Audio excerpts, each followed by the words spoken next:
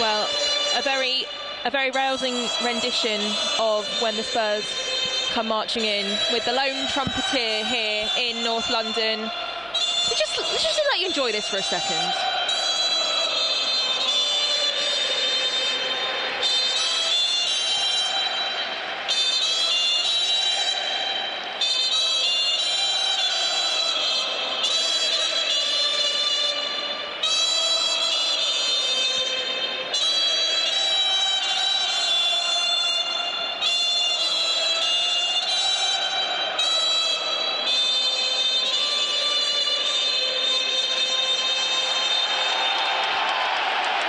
It's a real goosebumps moment every time you hear it, isn't it? And just before I hand to you guys a final word, I mean, Bradley, where will the key battles be won today? What have Spurs got to do to nullify this Aston Villa attack, to stop the lovely Ollie Watkins, to stop Aston Villa from running rampant here, I suppose? They've got to defend, and defend very well, because Aston Villa going forward have a real threat. They have players playing some excellent football, and when Spurs went to 9 men, they were truly tested here last time out against Chelsea, of course, and conceded numerous goals. I expect more this afternoon. Not sure which way this one's going to go, but I think we're going to be in for an intriguing encounter. And the international break came at a good time for Spurs in terms of wiping the slate of those two disappointing defeats and regrouping over this last couple of weeks, do we think? Possibly, Lucy, but obviously key players, big players, Van der Ven and Maddison, not back to late January, we're led to believe.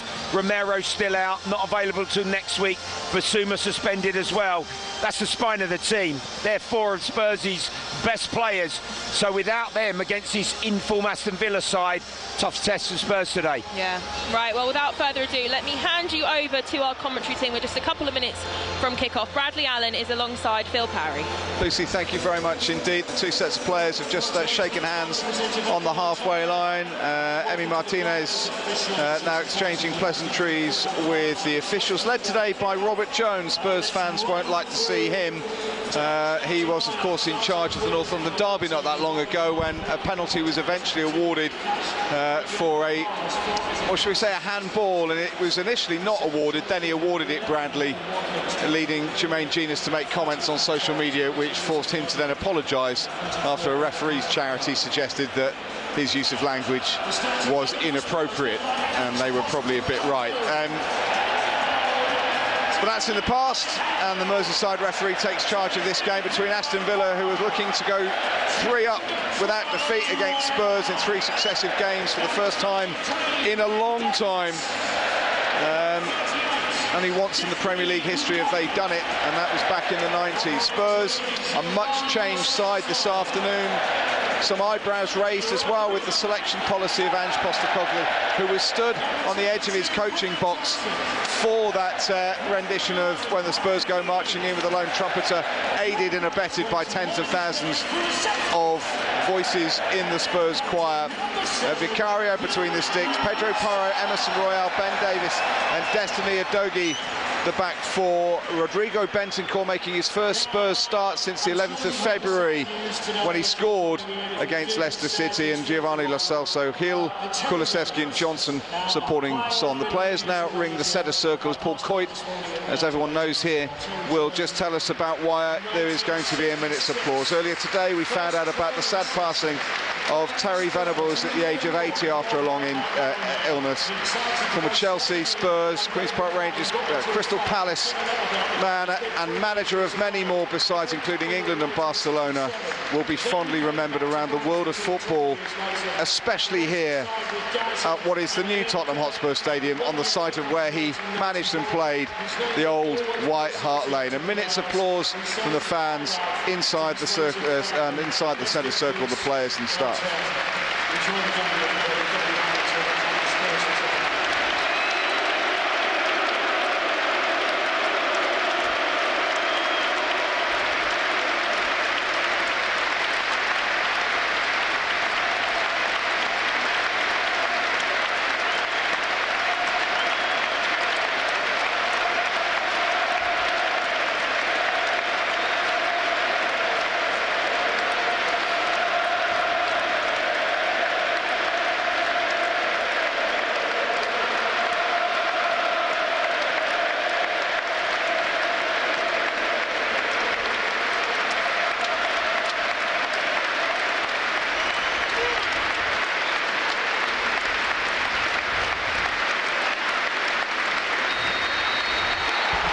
often use this legend, but I think it's true to say that Terry Venables is an absolute London football legend.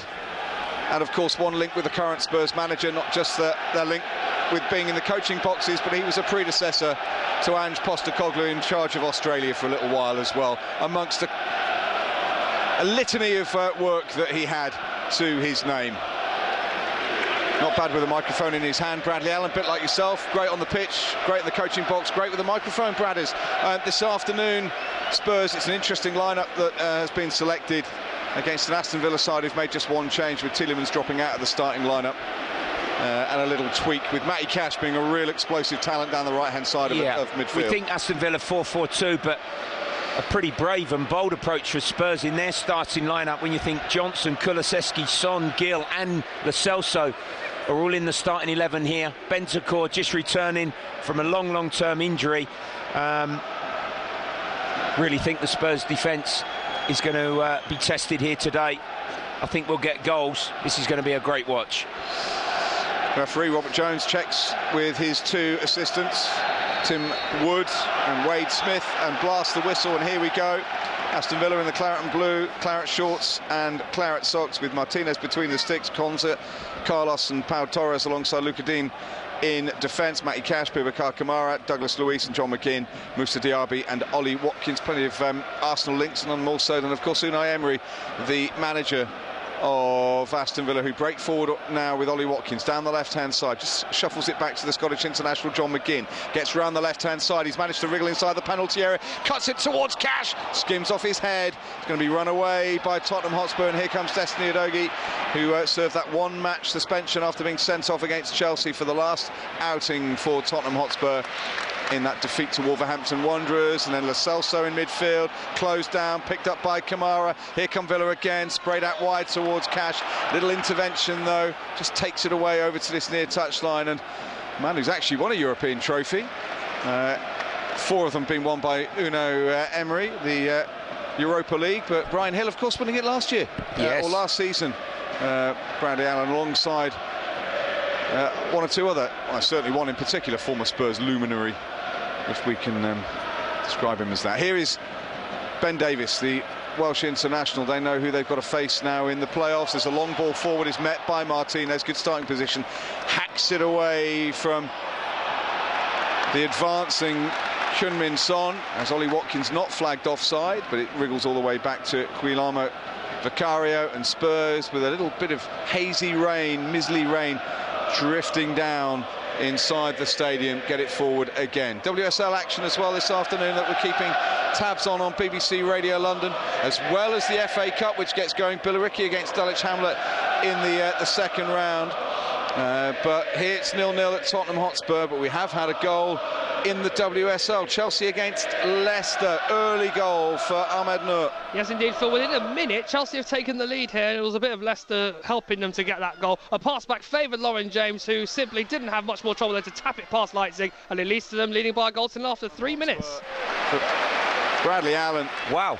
Spurs with the first real chance of the game, and it's hacked over the top of the bar by Johnson. Well, by Udogie, should I say. With 2 sending-offs here last time out, Spurs, second half against Chelsea, they had an incredible high line with the remaining players on the pitch.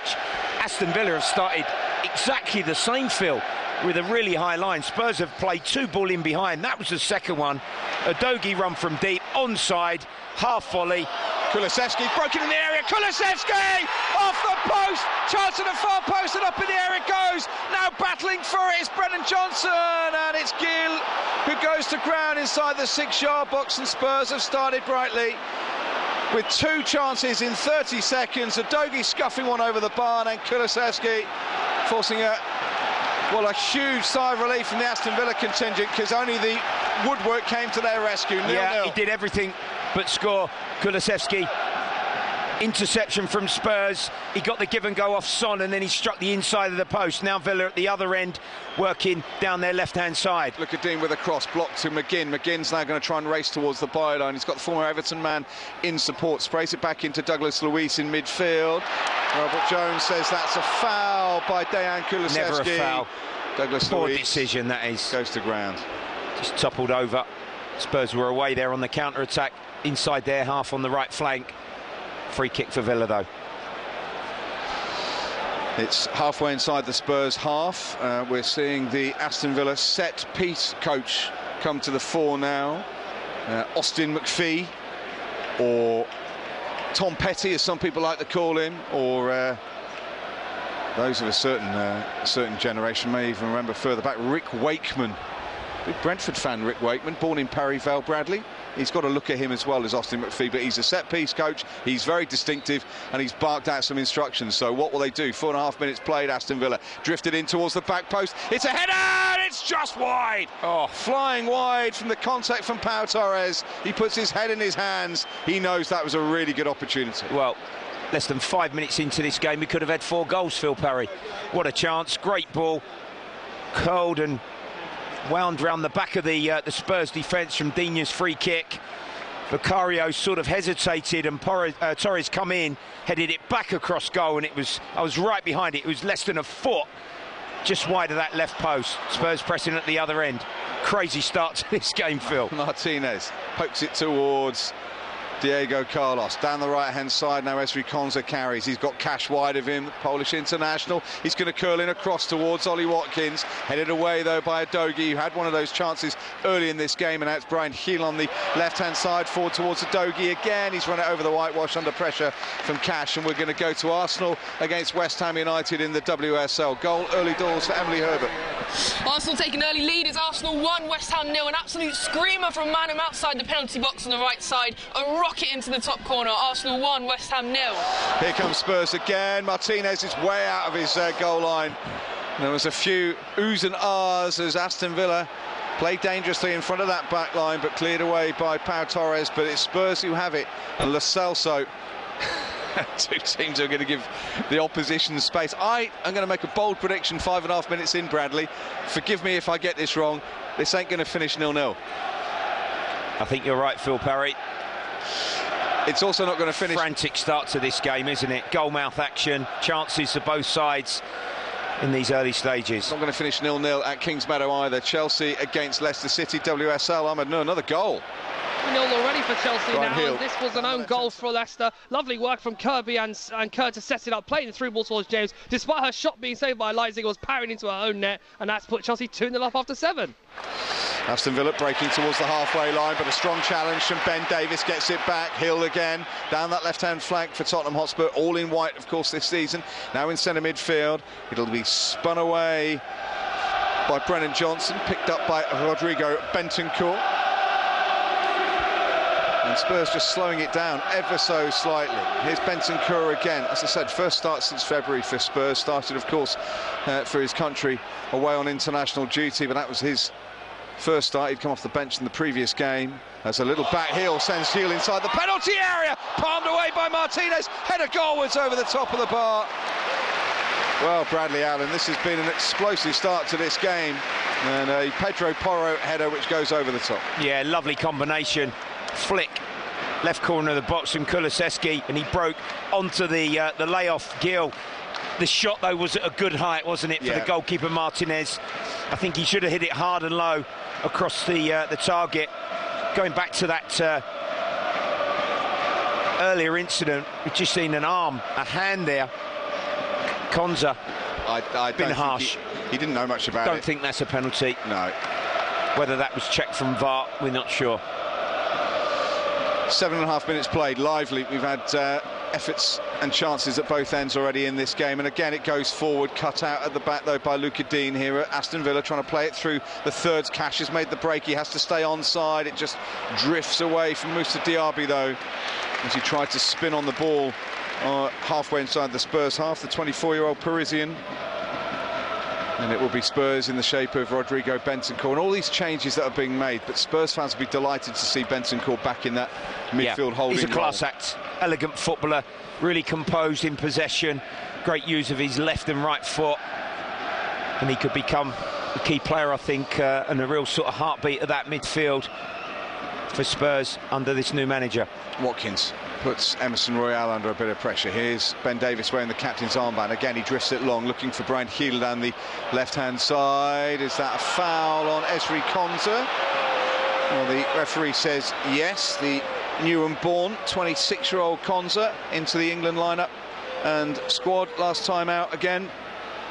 Speaking very positively about his experience and how he was brought up and the importance that his brother played in his life. Played at Senrab, of course, started at Charlton, spell at Brentford before moving to Aston Villa. Over 150 starts now for the Villains of the West Midlands. As it goes back into Pau Torres, Lucadina is popping up on the left-hand side. Instead he goes long to Cash, who touches it back to Konza, who strays it towards Diaby on the half-turn on the halfway line, manages to muscle away this time with good skill from Ben Davis. He's got Cash wide of him, who drifts infield now, does Cash. And Aston Villa have taken it halfway inside the Spurs half. Grey clouds, Bradley, and it was a rather sort of temperate build-up to this game, but it's actually started, you know, just atmosphere-wise, but it really has started with fantastic pace. Yeah, great tempo, really has warmed up. Crowd were a bit quiet, weren't they? Probably an hour or so before kick-off, before we got in, but it's filled up, and it's a terrific spectacle so far. Let's go to Dave Victor's watching Billericay against Dulwich Hamlet in the Women's FA Cup second round. And I'm right in the middle of the Pepper Army here. It's been a subdued start to this one. It was a late start as well. We've only played 7 minutes, and many of those have been dealt with an injury to Billericay's Leanne Bell. Just one shot of note, Phoebe Reid with an effort from a good position, but it was wide of the target for Hamlet's women. It is still Billericay 0, Dulwich Hamlet 0. Dave, thanks very much indeed. 2-0 to Chelsea against Leicester in the WSL. Arsenal leading West Ham United by a goal to 0. Manchester United 2-0 up at Bristol City. Liverpool, Brighton goalless at this moment in time. Kiel down the left-hand side. Hugo Emery's sort of sidestepping up and down the line in agitation at the moment with his shiny shoes. He could slip over, Brad. I'm not sure there's much grip on them.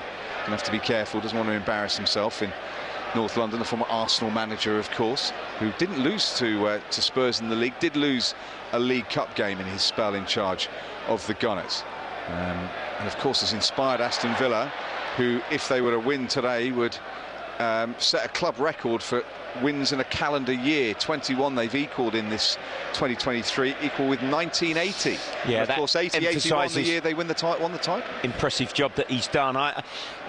You know, in some people's eyes.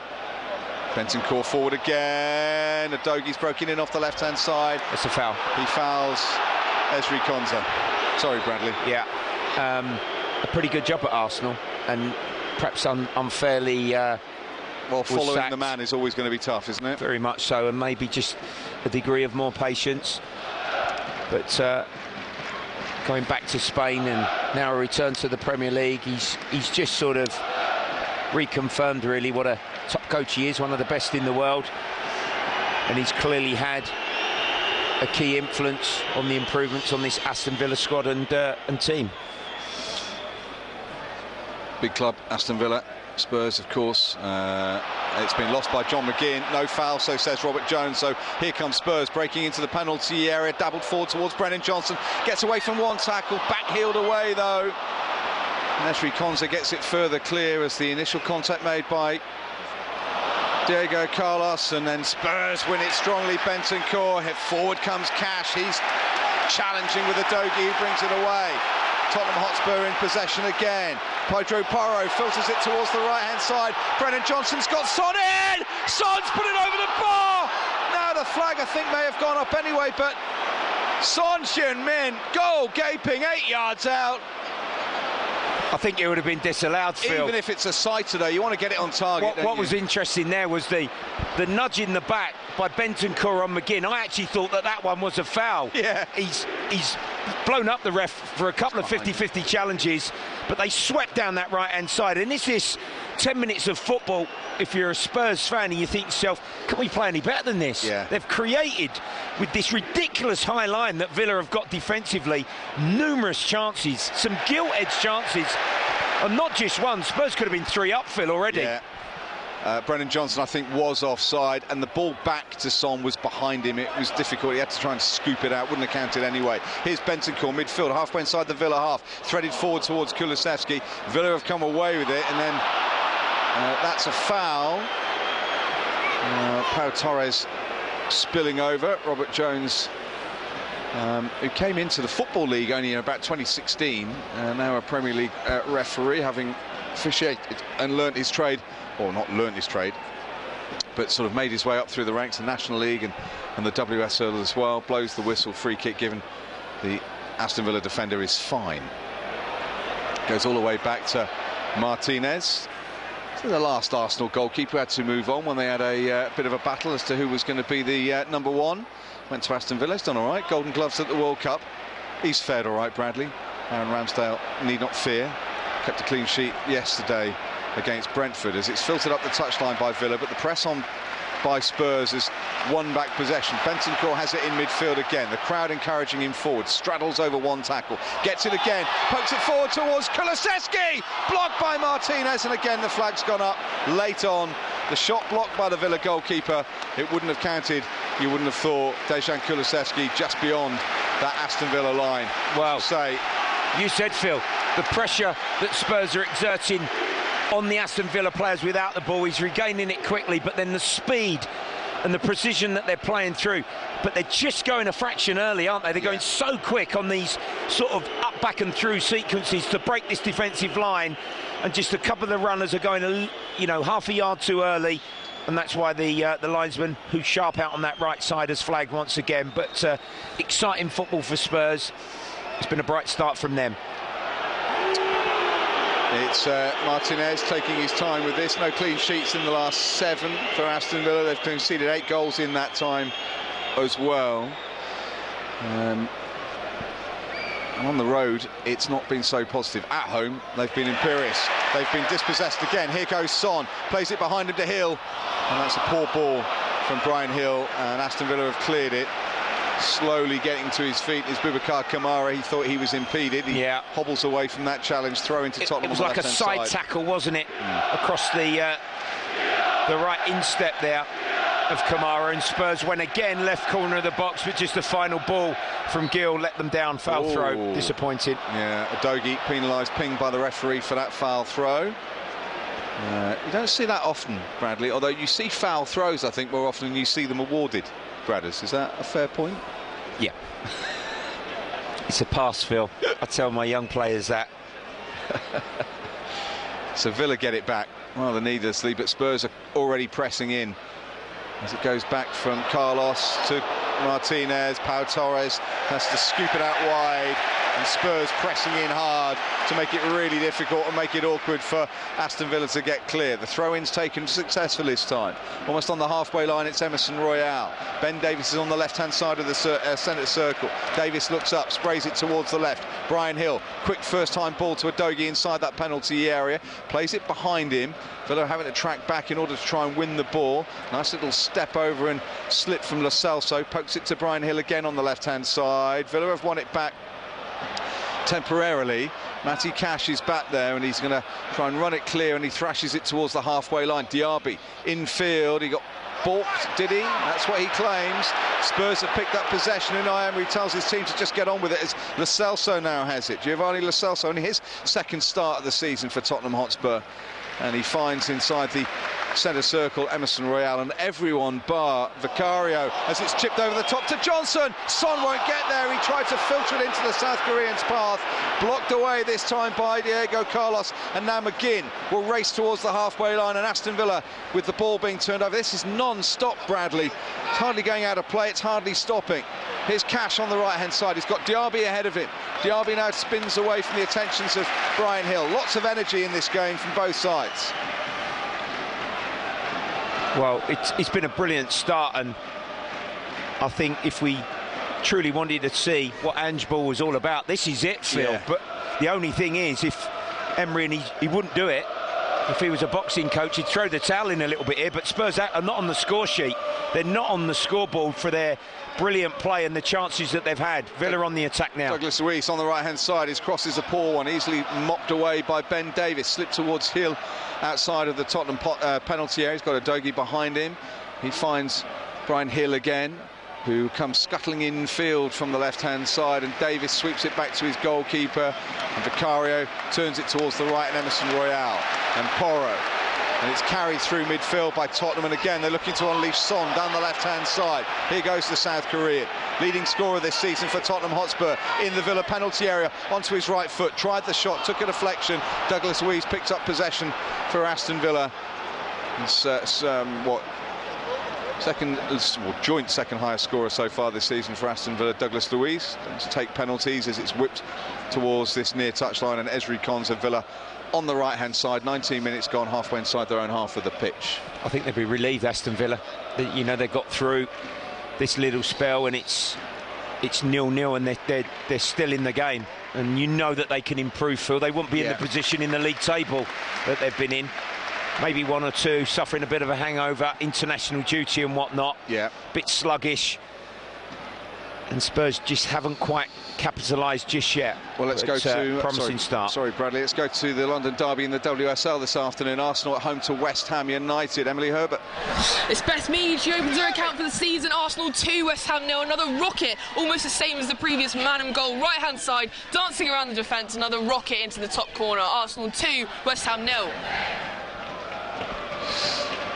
Here is Ben Davies on the halfway line, rolling it towards this left-hand touchline, and Benson Core for Tottenham Hotspur. Almost 20 minutes played. Villa have won it back, and then as they try and play it forward quickly through Cash, on the stumble, falling backwards, they've given possession back to Spurs, and here's Brian Hill looking for Son, couldn't quite get his head on it, guided behind by Luca Digne for a corner kick.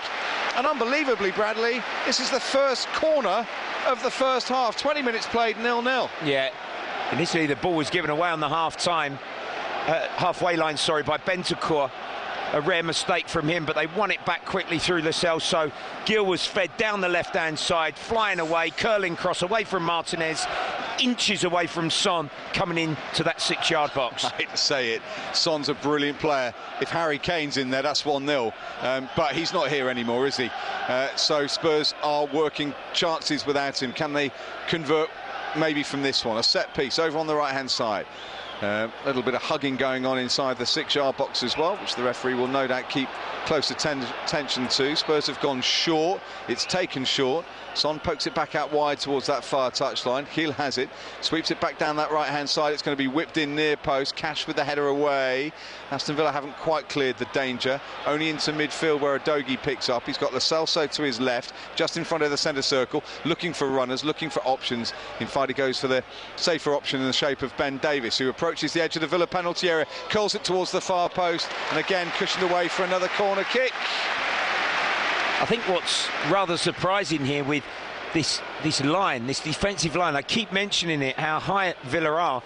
In front of them, there's no pressure by the midfield players on the Spurs players, so they just sort of teasing, picking passes, whether that's behind the defence or through the gaps, and it's putting the Aston Villa defenders and goalkeeper, you know, into a real pickle, really, inside their own 18-yard box. Ben Davies tries to get a flick, it throws to Lascelles! Tottenham Hotspur take the lead. May have taken a deflection. Giovanni Lascelles does not care. The South Stand do not care. The Tottenham Hotspur Stadium do not care, because they're celebrating taking the lead against Aston Villa. It's Spurs 1, Villa 0. Deserved lead. He missed the near post header, Ben Davies, but it come edge of the box. That's why you get players to ring that area. I think it struck Carlos on its way through, slight deflection, flew beyond Martinez to put Spurs deservedly in front in this Premier League game. 1-0. Well, what a hit and what a start we've had to this game. And Giovanni Lascelles, one of those players brought into the starting lineup, and maybe there were some questions about it, Bradley. People looking at it going, right, interesting selection from Ange Postecoglou. He's sitting there probably thinking, yeah, well, I got it right, mate. Lucy, you spotted a really interesting stat a second or so ago before that goal. Yeah, I mean, talk about frantic. In the opening 10 minutes of this game alone, the XG was 1.42, which is higher than 7 full Premier League games this season, including Arsenal-Man City. So. Unbelievable. So, Spurs leading 1-0 at home to Aston Villa, having suffered back-to-back defeats in the last 2 games. Villa now trying to react. Luca Digne down the left-hand side. Watkins is inside that penalty area. It's Ollie Watkins! It's 1-1! The flag stays down, and almost immediately Villa have equalised. Their fans are celebrating. Luca Digne with a cross, and their leading scorer, Ollie Watkins, with a dozen for the season. It's Spurs 1, Villa 1. Well, there is the danger. perhaps been starved of service, and certainly key man Ollie Watkins, this is going to be checked. Oh, he might be offside. What was nice, Phil, actually, the Lo Celso goal, we never had a VAR check. We've had so many in the Premier League across this season, but this one may well be offside. His right foot centrally. It's a terrific cross from Lucas Dean as he overlapped, curled it around the back of the Spurs defence. It depends which angle you're looking, which side you're looking from. Right shoulder, Phil, maybe. From one side, he looks offside. From another side, he looks pretty close, Bradley Allen. Yeah. So the referee, Robert Jones, is now in consultation with Stockley Park. Strikers Union and all that. Oh, yeah. I'd allow the goal, but... Benefit of the doubt, I suppose, but if you're Spurs, you don't want it allowed, do Geometry lesson now. We don't see the lines, do we, as often as we used to? Well, because they can't draw them. They haven't got a ruler, have they? They don't know what they're doing. 25 minutes played. What a game, Bradley. What a game we've had. We after last time out, Phil, and being here for Chelsea, we were hoping for something a little bit calmer and more serene, but far from it. No, absolutely. It's just been full on, hasn't it? Well, I think that's just. He might just be on. Just offside, I think. That, I mean, the thing is, we're being shown an angle now which is not fair because he's not square on. So without, without actually some sort of spirit level, you can't actually work that out. Where's the bricklayer when you need him or her? That's what I want to know, Bradley. It's crazy. Maybe we don't need. I quite like the visual. Do you remember at the World Cup? Yeah. For VAR decisions, that was pretty good. Pretty good. Because, like you say, it was actually, from the side of the pitch and the correct angle that he was looking across the pitch from. But we don't get to see that, do we? This becomes a technical decision, doesn't it, really, rather than... And the crowd as well. Look, the crowd in... we're privy to the pictures, aren't we? We're fortunate in that regard. We'll wait for this decision before we head off to Chelsea women against Leicester City women. Robert Jones stood there hands on hips at this moment in time, almost as if he's practicing to play Peter Pan in the upcoming Panto season. Offside. Offside seems to be the decision, so the goal will not count and Spurs will still lead by a goal to 0. We'll wait for the referee to actually confirm that. This is taking an age. Robert Jones just getting confirmation, and Villa know they haven't scored. The Spurs fans know they haven't scored. It's a free kick for the offside, and we'll go to Chelsea against Leicester in the WSL. Ahmed Noor. 27 minutes gone, but Leicester City have pulled one back now, and it's 2-1. Petterman brilliantly getting around Jess Carter, got forward for her side, found Rantala in the penalty area. She expertly finished it at the near post. It's brought Leicester right back into this. 2-1 now. Well, that's a relief. That's a foul by Cash, who's going to get booked, going flying in on Rodrigo Bentancur, who has gone down in a crumpled heap and needs some attention. So he seems to be in a bit of discomfort as well. Poor challenge, that, Phil, from Cash. Oof. It's over the ball there. Yeah, but it's chopped across him. Look. Oof. I think shin on shin, isn't it? And Rodrigo Bentancur is feeling the full effects of that because there's not a lot of protection on the bone there, and the referee calls on the physio. So let's go to Arsenal against West Ham United in the WSL. Emily Herbert. Not much to report here. It's still Arsenal 2, West Ham 0. The position's more towards Arsenal. Arsenal are looking much more dominant here. It's Arsenal 2, West Ham 0.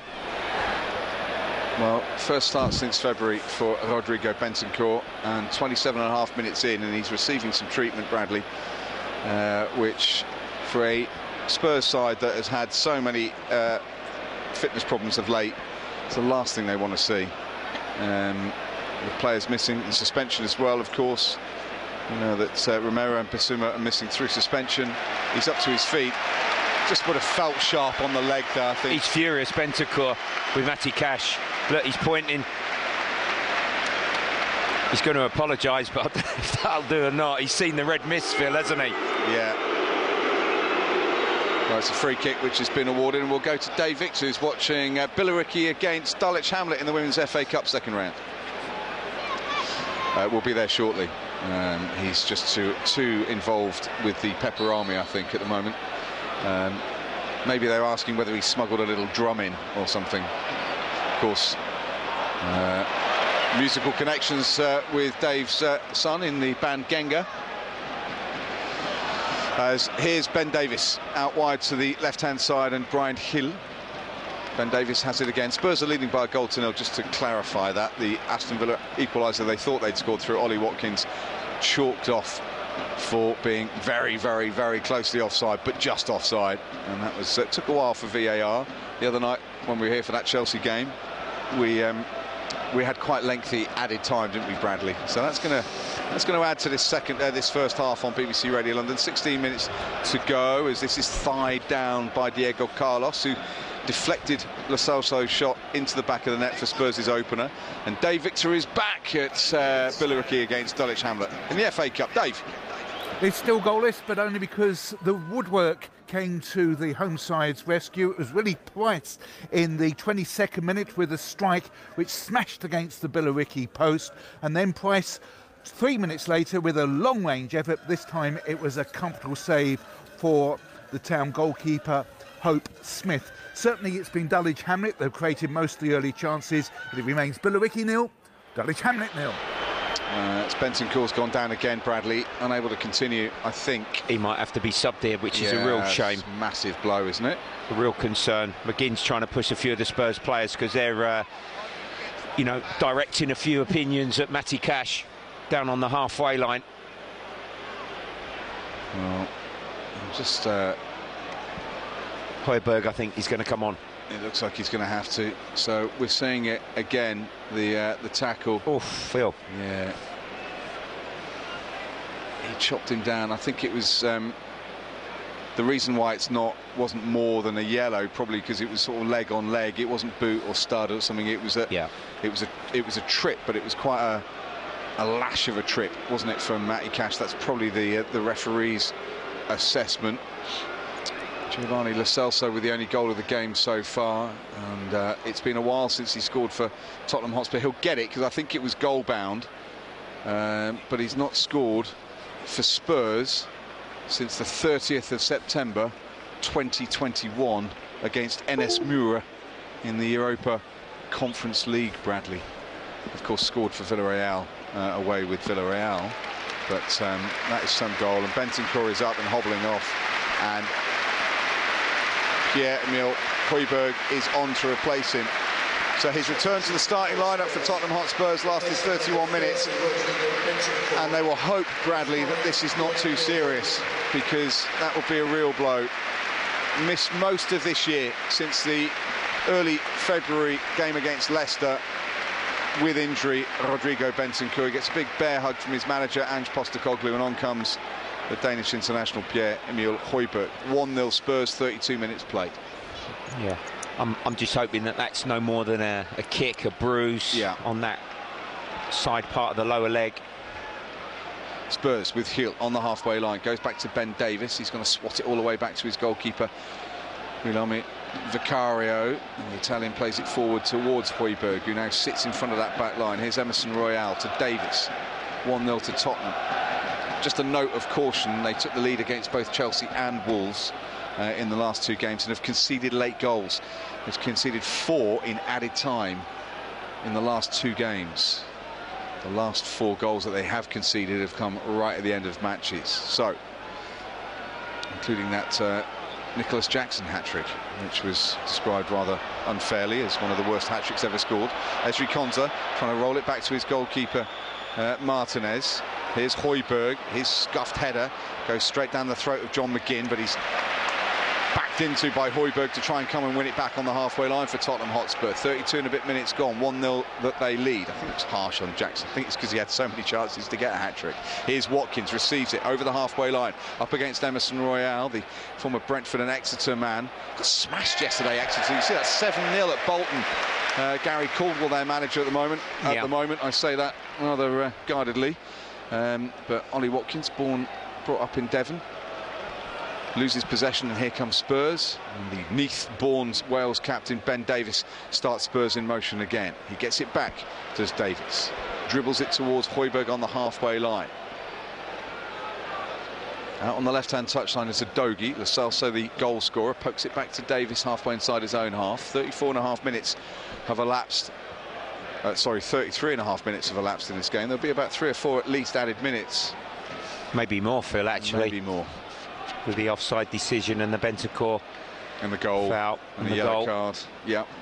Plenty of incident. Just one draw so far this season for Aston Villa as well. That was 1-1 against Wolverhampton Wanderers, who beat Spurs last time out. Spurs have it with Hill on the left-hand touchline, leading by a goal to 0 though. And Højbjerg again looking for runners. Denison, Kulusevski and Son trying to break in behind that. As you say, Bradley, high line from Aston Villa, trying to be disciplined with it, but it was an offside.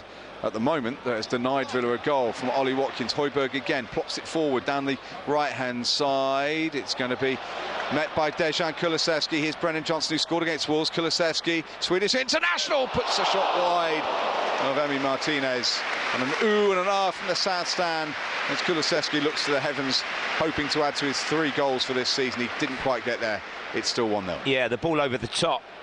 Kulusevski chased down, put some pressure on Digne, and it came out, and between him and Johnson they recycled it, and it was a teasing effort, wasn't it? Checks inside, curling effort with that trusty left foot just wide of the far post. Martinez at full stretch. 2 clean sheets in 10 for Spurs coming into this game, both of them in the last 5, and they've won it again, this time with Højbjerg down the right hand side, whips it across straight into Martinez, who makes a comfortable gather. The 31-year-old Argentinian goalkeeper on the Golden Gloves, the World Cup, been around a bit, loan spells away from Arsenal before making the move to Aston Villa, which has been a pretty positive one since joining Villa back in 2020. Cash is trying to break in off the right-hand side. He steers it infield. He's the player who's going to get booed now by the Spurs fans because his clash with Bentancur's led to the Uruguayan being substituted. The golden cockerel being lit from underneath away to our right-hand side on the top of the south stand up there, gleaming in the grey, wintry afternoon skies as Spurs have won it through Kulusevski. Son spins it out wide to Brennan Johnson on the right-hand side, drives towards the byline. Intervention which just cushions it all the way back. It was not a back pass, but it was an intervention in midfield from Mara that cushions it all the way back to the goalkeeper, and it'll be picked up by Emiliano Martinez. 1-0 Tottenham. Bradley Allen, 9 to go before the break. Yeah, I'd have to say, in terms of performance, and apart from the last couple of games, Phil, it's as good as I've seen Spurs play this season for half a game of football. They've been absolutely brilliant, haven't they, with and without the ball. Cash is dispossessed. Here's Lo Celso again. Not given Villa a moment to breathe in possession, and there's been such positivity and intent on the attacking play. There's a penalty at Billericay against Dulwich Hamlet in the Women's FA Cup second round. Dave Victor.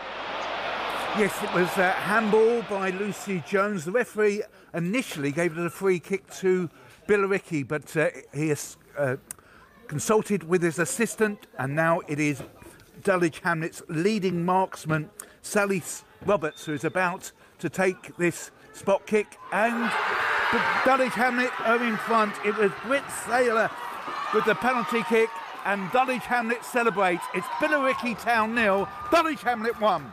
Britt Saylor, who spoke to us on Friday night, was hosting a Thanksgiving party. Well, it's worked. These 6 turkey legs or whatever they had in store, it's given them enough fuel, and Dulwich Hamlet have taken the lead in the second round of the Women's FA Cup away there at Billericay, who banned drums and instruments for the Pepper Army. They made the announcement at 7 o'clock last night. Do you know what we say to that, Lucy? Do you know what we say? Boo! Boo! Yeah, boo!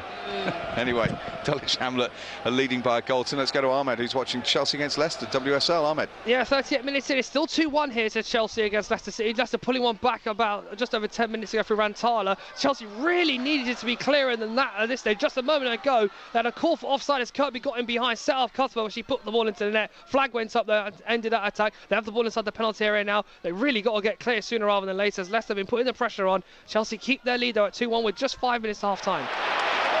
Villa won it, lost it. Now it's Pedro Porro, spins it out wide towards the right-hand side. Brennan Johnson attacking again, tries to get beyond Luca Digne. He has done, cuts it back. Heel tries to play it with a back heel to Dejan Kulusevski.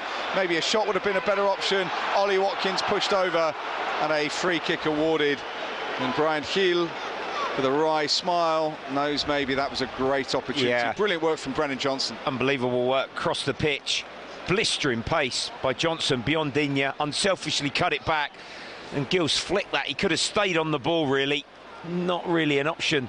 Trying to lay that one off to Kulusevski. No. But at least they're trying to create. Here come Villa, though. Stretching it forward is McGinn on the left-hand side. He's going to curl it towards Luca Digne. Yellow-booted. Former Everton player. First-time cross blocked away. Good tracking back. And it's blocked out on that far touchline for a throw-in to Villa. Let's quickly go, if we can. Arsenal against West Ham United, women in the WSL. Another goal for Emily Herbert. It's Arsenal 3, West Ham 0. Beth Mead just took a nasty tackle. She was down for a couple of minutes, but she gets back up. She's okay. Gets her second goal inside the 6-yard box, slotting it home. Arsenal 3, West Ham 0. Well, Arsenal finding their rhythm, and West Ham United, well, it's not looking great for Ray and Skinner, who last week was talking about the fact they're a team in transition. They've got a lot of work to do. The referee's given Spurs possession just inside the Villa half. Thought he was going to award a free kick and a foul. No. Lo Celso. Kamara's been booked, by the way, as is Cash, but he wins this strongly. No, he doesn't win it strongly. Udogie goes down. Matty Cash is obviously on a yellow card. Referee Robert Jones has given the free kick to Tottenham Hotspur, and the Spurs fans want a early second game. yellow. I think he called some of them wrong, the referee, in terms of decision. Now he's started to allow some advantage. But actually, the challenge by McGinn on Hoiberg, when he's pulling him back, Phil, after the Dane won the ball, the Spurs sub, that's probably a yellow card, in all honesty. And then he's let it go. Clumsy from Cash. It's not a second yellow card. He doesn't deserve to be sent off from that. But actually, the one before that, the referee probably should have booked John McGinn, and he's been a tad fortunate, I think.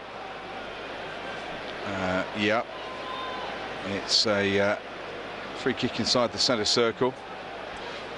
And we will go very quickly to Kingsmeadow. Chelsea against Leicester. Ahmed Nur. Yes, indeed, they're back in front by 2 now. Chelsea 3-1 up here. Bear with me, Charles side the penalty area, and it's almost 4. That third goal went in thanks to Charles' work down the left-hand side. She got around CJ Boss, squared it to Kerr, and no missing from 3 yards for Kerr. 3-1 Chelsea, 3 to half-time. Here's Udogie down the left-hand side for Spurs. Pokes it in towards Kiel, left-hand side of the 6-yard box. He can only bobble it to Emiliano Martinez. Millwall Lionesses are 1-0 up in their FA Cup second-round game against Bromley Ladies at this moment in time. About 10 minutes to go in that match.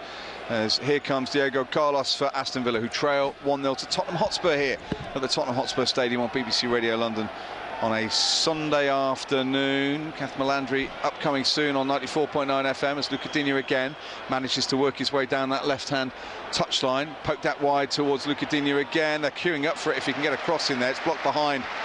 And out of play by Pedro Porro, and Aston Villa have their first corner of the afternoon. Sorry, it's Clara Hermit who's presenting this afternoon. Thank you, Lucy. Or you can stick with us with the football.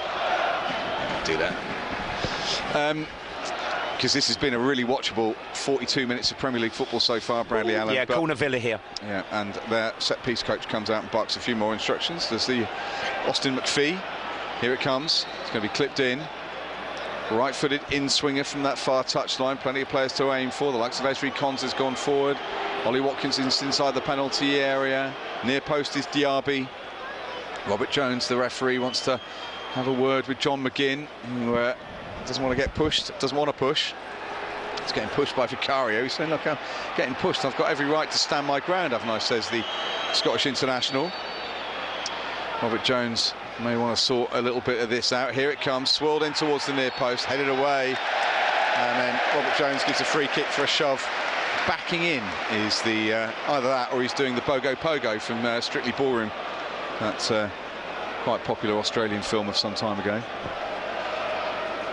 If you've not seen it, you don't know what I'm talking about with the Bogo Pogo. Anyway, that's what he was doing. As here comes Spurs down the left-hand side. Udogie shuffles it towards Hoiberg. Son, he's in onside, into the edge of the penalty area. He's got Brennan Johnson with him. He doesn't need him, but the flag now goes up against Son Heung-min. They'll check it, surely.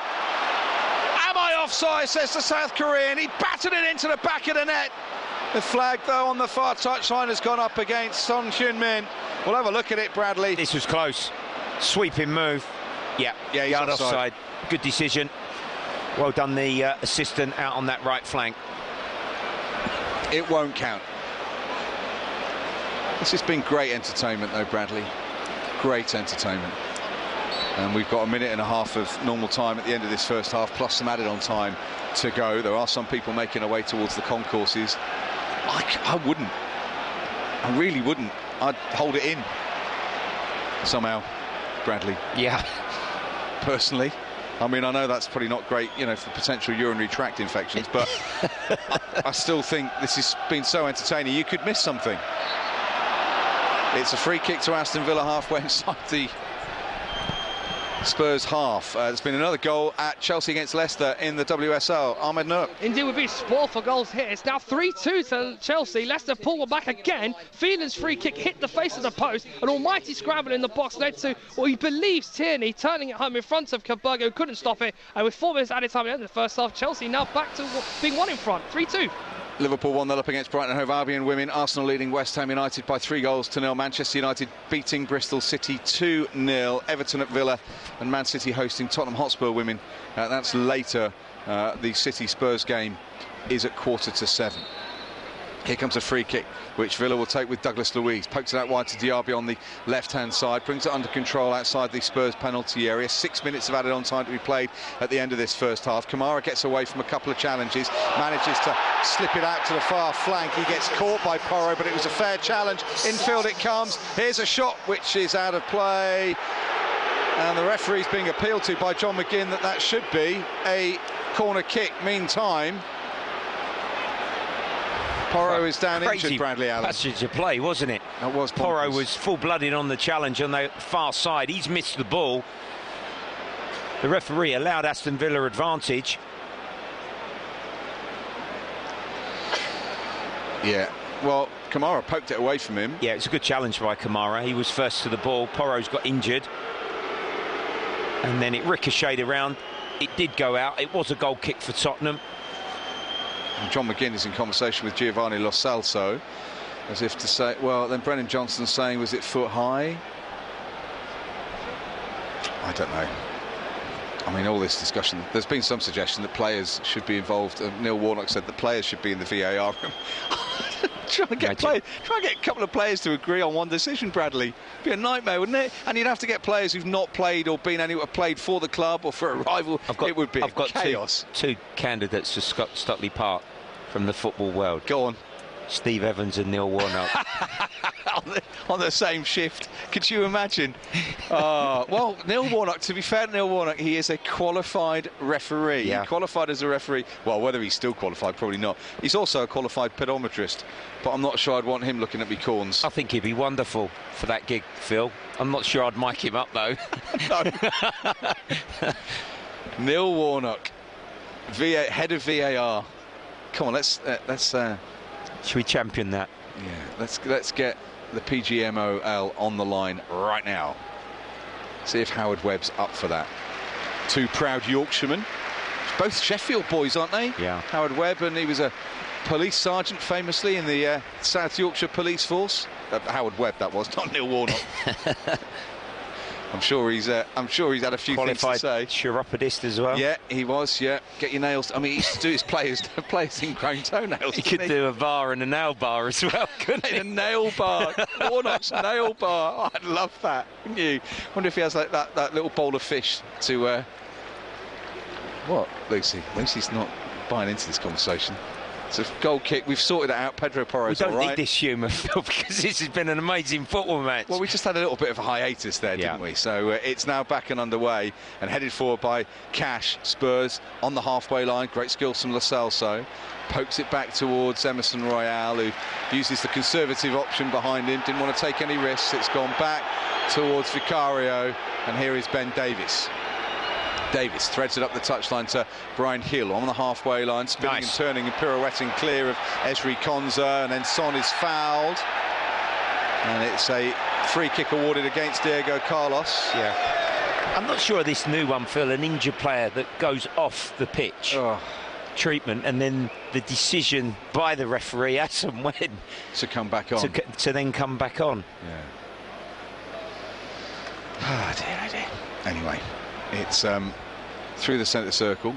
We've played 49 minutes, so we've still got a couple of added minutes to go in this first half as Kulusevski now receives halfway inside the Aston Villa half of the pitch. Lo Celso, Spurs all in white, chips it forward, cleared away by the back line of Aston Villa. Ezri Konsa has to extricate himself from a rather difficult Spurs cul-de-sac. Here's Højbjerg, who booms it back to his goalkeeper. Vicario, closed down eventually by Watkins for Aston Villa, but Spurs, oh, they've given it away. It's turned into the path of Diaby inside the penalty area. It's going to dribble towards Watkins and clattered away by Emerson. Spurs almost gifting Douglas Luiz the chance to create an opportunity. Here's McGinn, threads it back to Kamara. Spurs have got back into a decent defensive unit. Lucadino played over the top to him, down the left-hand side of the Spurs 18-yard box. Whips in across. It'll be Watkins to attack it. Headed away this time by Spurs in the shape of Ben Davies. Out comes Vicario. Good claim from the Italian. Spurs peeling away, and he's going to bowl it over to this near touchline, and Brian Hill. Minute and a half of added on time to play.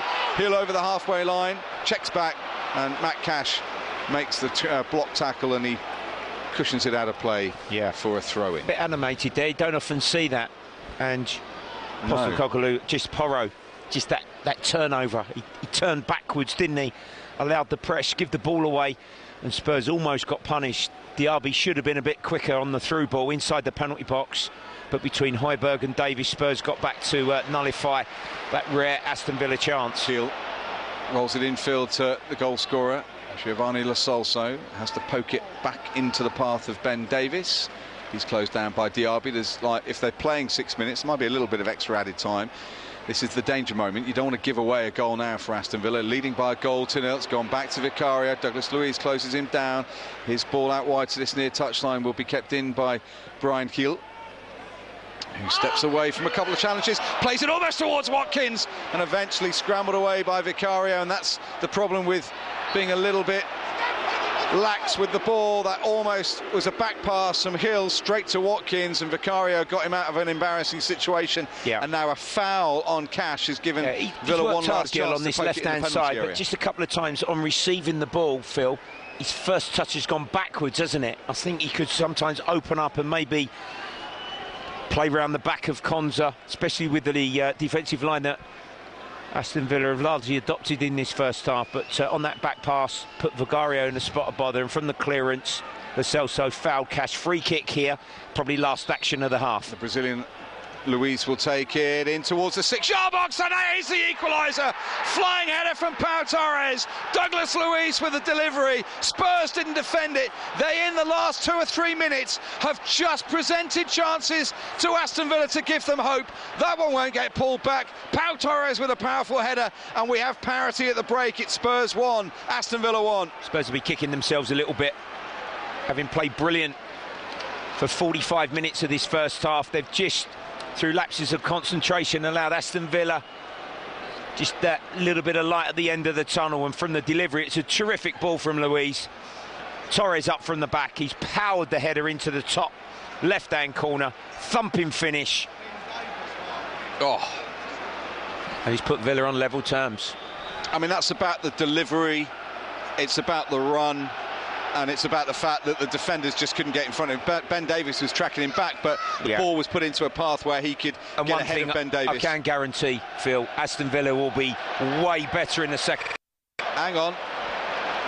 They are now checking it, Bradley Allen, for a possible offside. So it may not count. It may come back. The celebrations from Pau Torres are being shown on our screens here, Bradley Allen. Oh, I can't look at that, Phil. Flip of the coin, that one, isn't it? Do you have your magnifying glass?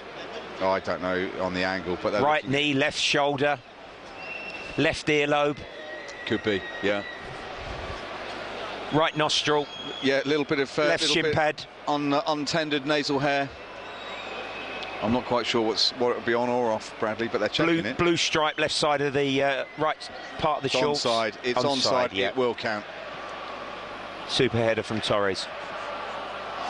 And a great delivery from Luiz. Douglas Luiz's delivery, Pau Torres' header, one apiece as we head towards half-time. It's his second goal of the season for Pau Torres, who has played under Unai Emery here in Spain, and it's a goal which has restored a bit of parity. We've played 54 minutes now. It's been given away to John McGinn as well, and here come Villa. Diaby won't get on the end of it. And Spurs could do with their half-time pick-me-up at the moment, Bradley, because they have made some costly errors in the last couple of minutes. Eventually it led to that equaliser, and that could have been very, very dangerous. And I think Ange Postecoglou probably wants to get his team in and have a chat, unless they get a chance here as Cash manages to stray it back to Konza. Here is Cash again. He ships it down the far touchline to Diaby. That's going to be a Spurs throw. We've played almost 10 minutes of added time when we were told there was going to be 6. Value for money, I suppose, but not if you're Spurs, because that equaliser came after effectively we'd played the 6, Bradley. So it'll be frustrating as well as it's poked down the touchline, and Son goes back to Ben Davis. And now we don't know how much added on time is being added on to the added on time, Bradley, which again causes fans a little bit of frustration. As Robert Jones blows the whistle as well, Phil. Yeah. Spurs taking the lead through Giovanni Lo Celso, and actually taking the lead deservedly at that time, because they were pressurising Villa, who had seen Martinez make a couple of saves, had seen a couple of blocks as well. Lo Celso's shot deflected somewhat by Diego Carlos past the former Arsenal goalkeeper to give Spurs the lead. We saw a bit of a moment where Matty Cash clashed into Rodrigo Bentancur, has now had to be replaced by Pierre-Emile Højbjerg. But in the last few minutes, into added time at the end of the first half, Spurs a little bit wayward. The back pass which put Vicario under a bit of pressure, presenting a chance on the edge of their own penalty area, which was smothered away, and then a free kick, and again a rather softly given away free kick, which saw Douglas Luiz whip it into Pau Torres to power a header in for Aston Villa's equaliser on the stroke of half-time. Really entertaining for the neutral, really frustrating at the half-time interval though for Ange Postecoglou, whose much changed Spurs side thought they were going to have the advantage at the break. As it stands though, it's all square. Tottenham Hotspur 1, Aston Villa 1.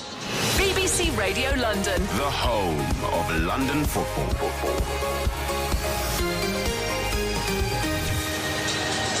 Bradley, well, Phil called it perfectly there. They just had that ascendancy towards that closing stages of the first half, and having started so brightly, I think you said they could have been 3 or 4 up. Well, how frustrating will that be for Spurs? Because with the Bentancur injury as well, it's a big second half now. Very much, Lucy. I have to say, of the games that I've covered and watched Spurs under this new manager this season, that's as good for 40-45 minutes that I've seen them play. Thrilling, going forward, brave, running, passing, getting the ball into that final third and penalty box, creating not only half chances but some real gilt-edged chances. 1 or 2 were offside, tight calls, but they should have probably been 3 up, really. And Phil said goals. Well, we've had exactly that, but just 2 lapses in concentration. One through Porro, then through Gill's challenge on Cash, delivery from Luiz, Torres up from the back to nod in that equaliser. It's game on. Yeah. With a coach of Unai Emery's pedigree, I think he'll steam into those Villa players at half-time. He'll change his formation. I think it suggested they went to a back 5 on the stroke of half-time. And they will be much better organised, because they've given Spurs too much room. They've been too slow in possession. Spurs have pressed brilliantly, really on the front foot. But Aston Villa, I think, will improve. Don't know which way this game's going to go. I think the one thing for sure, like Phil has said, there will be more goals. 1-1 it is. Yeah, I've noticed a bit of frustration from Son and Kulusevski. Is that kind of the effect of Bryan Gil and Lo Celso having to come in? Just that front system, maybe not so used to playing together, hasn't got quite that fluency that we have seen from Spurs, and maybe that was something that will improve in the second half. Well, it's had moments. Obviously, Lo Celso on the score sheet with his deflected effort. Gil put in a lovely teasing cross from that left-hand side that Son was inches away. But on other occasions, you're right, there maybe was just a lacking of a touch, of a connection, of a weighted pass, even across, Lucy, and the quality of the final ball that possibly would have put Dejan or Sonny in a better goal-scoring position. But Spurs have got to keep going. They've got to keep persevering. What do we know, Lucy, about Tottenham? They're not going to play any different. No. They're not going to all of a sudden drop back in and play from a deep block against an Aston Villa side. They are going to attack when the moment presents itself. They're going to go for it. and I think we're going to be in store for another wonderful second half, and one that's going to have full of excitement. Yeah, well, do not go anywhere. We are in for a roller coaster ride of a second period, if it's anything to go by what we've just seen in the first. What was it, Phil? 52 minutes? Oh no, I think 56. I think 56 and a bit. Yeah, it's crazy. 11 and a bit minutes of added time. Chaos. Absolute chaos. Right, let's check in with our couple of games elsewhere in the WSL. It's been chaos for Ahmed Noor at Kings Meadow. Chelsea, Leicester City. What's the half-time story, Ahmed? Indeed, half-time here, 3-2 to Chelsea against Leicester. Quite a cold day, warmed up by some rather exciting football out on the Kings Meadow field today. Chelsea raced into a 2-0 lead in spite of 4 minutes, thanks to Leicester's sort of giving it to them at the beginning. Ball played in towards James. She was comfortable with her finish, and it was doubled 3 minutes later after Kirby and Kerr connected well, laid the ball in towards James again, who found a shot saved by keeper Junina Leipzig, but was parried into Nevin's own net. That put Chelsea into a 2-0 lead. Bit of a lull in the game, but really, after that, Chelsea should really have gone further clear. They've had efforts from Kerr hit the roof of the net. They had an offside goal on Cuthbert, called for a very tight offside call on Frank Kirby. But Leicester began their comeback through a Petterman, brilliant piece of play from Petterman. She got round Carter, released Rantalu, fired in at the near post, bringing her side back into it at 2-1. Chelsea would then restore their 2-goal lead just under 10 minutes, 5 minutes before half time. Charles, with an excellent run down the left, got the better of CJ Bott, squared it into the path of Kerr, who simply couldn't miss from 4 yards, finding the roof of the net. Thinking that they were somewhat safe, Chelsea defended their half pretty well, but then a free kick given on the edge of the box for a foul by Ann-Katrin Berger on Petterman led to Wheeler hitting the post. However, Sam Tierney inside the 6-yard area turned in and has made the score 3-2 at half-time. Emma Hayes with this half-time team will want to make sure her side get clear in the second half. Leicester have pushed them a little bit since going 2-0 down and have really made this game a little bit more of a contest than a lot of people would have thought. So Chelsea lead 3-2 at half-time, but we'll be a little bit careful in the second half of Leicester's comeback. Go for a lie down, Ahmed. Sounds pretty much as chaotic as we've had here. What about at Meadow Park? Arsenal, West Ham, London Derby. Emily Herbert. Half-time at Meadow Park, and Arsenal was sitting comfortably in front with 3-0. Manham kicking the Gunners off with an absolute rocket into the top corner from outside the box. And then Beth Mead opens her scoring this season with 2 goals. Burst from outside the box into the top corner, and then inside the 6-yard box, tapping it in, assisted beautifully by Alessia Russo. A huge moment for her after a difficult 12 months. Arsenal in total control here. Arsenal 3, West Ham 0. Elsewhere in the WSL at half-time, it's Liverpool 2, Brighton 0. Their positive season continues, obviously bouncing back from that heavy defeat to Chelsea. Last time out, it's Bonner and Van der Sanden with the goals, and it finished Bristol City 0, Manchester United 2. Those goals from Miyazawa and Paris, meaning that they secured all 3 points. As the table stands, it's Chelsea who sit first, Arsenal second, Manchester United up to third at the moment. Obviously, Manchester City playing later against Tottenham. Right, we need to get to the FA Cup. The Pepper Army, including the one and only Dave Victor. Let's check in on important drum news and the latest score from you, Dave. And it's half-time here. Billericay Town 0, Dulwich Hamlet 1. There is no doubt that the visitors, who are 2 tiers below Billericay, deserve their advantage. They've created 7 clear-cut chances. They've forced 5 excellent saves from Hope Smith. The penalty decision looked an obvious one. It was poor Lucy James that handled, but the referee, Anthony Abbs, initially gave a free kick to the home side, but at least he consulted with his assistant, Michael Wallace, and eventually the penalty was awarded, and it was Brett Saylor, the captain, who stepped up and was spot on. Alongside me is Alex. Normally he's here with the Pepper Army and a drum, but not today, Alex. No, so we've normally got a drum, but we found out at 6 p.m. last night they'd changed the ground rules to ban it. It doesn't make a jot of difference. Like we've got like 200 people here. We've got an amazing atmosphere. But I've just got to say, like, if I was a tier 3 women's side, and I was playing a 5th tier women's side in the cup, and I was really confident about it, I wouldn't be worried about a drum at 6 o'clock the night before a game. So I think that tells you where their mind is, and the fact that we're 1-0 up at half-time says a lot about where their heads are at. And even without a drum, there's been a tremendous atmosphere from the Pepper Army, who are looking to cause another upset this afternoon. Half-time, it is Billericay 0, Dulwich Chaplin 1. Fantastic. Thank you, Dave. Sounds amazing down there, and we will, of course, be hooking Aaron Paul up with someone of the Pepper Army on tomorrow night's London Torture if they can pull off another scalp. Sounds like they're well on their way. Now, more on that incredibly sad news that former Tottenham and England manager and London footballing legend Terry Venables has died at the age of 80. A statement from his family read, "We are totally devastated by the loss of a wonderful husband and father who passed away peacefully yesterday after a long illness. We would ask that privacy be given at this incredibly sad time to allow us to mourn the loss of this lovely man who we were so lucky to have in our lives."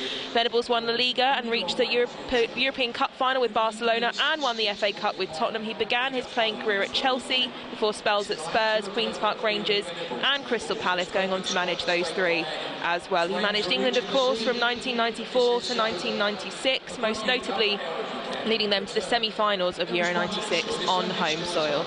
Well, let's hear from the man himself, speaking some years ago to Gary Richardson on BBC 5 Live, discussing where he ended up and where it all began. My mother always used to say, because when I was playing in the streets, because it was great in those days, there was no cars, then we had the parks, and you look back how wonderful it was. I was just happy to be a player. That's all I wanted to be. But obviously my mother would see me trying to organise everyone and being too busy for my own good and telling them what to do. And she said, well, I think you're going to be a manager. I said, well, it's a bit early. Can I just finish playing first? Yeah, you had an autograph book, didn't you? And you signed it, Terry Venables, Tottenham manager. That's true. That's actually, I was 10 years of age, yeah. You eventually signed for Chelsea, made your debut at 17, an £18 a week footballer.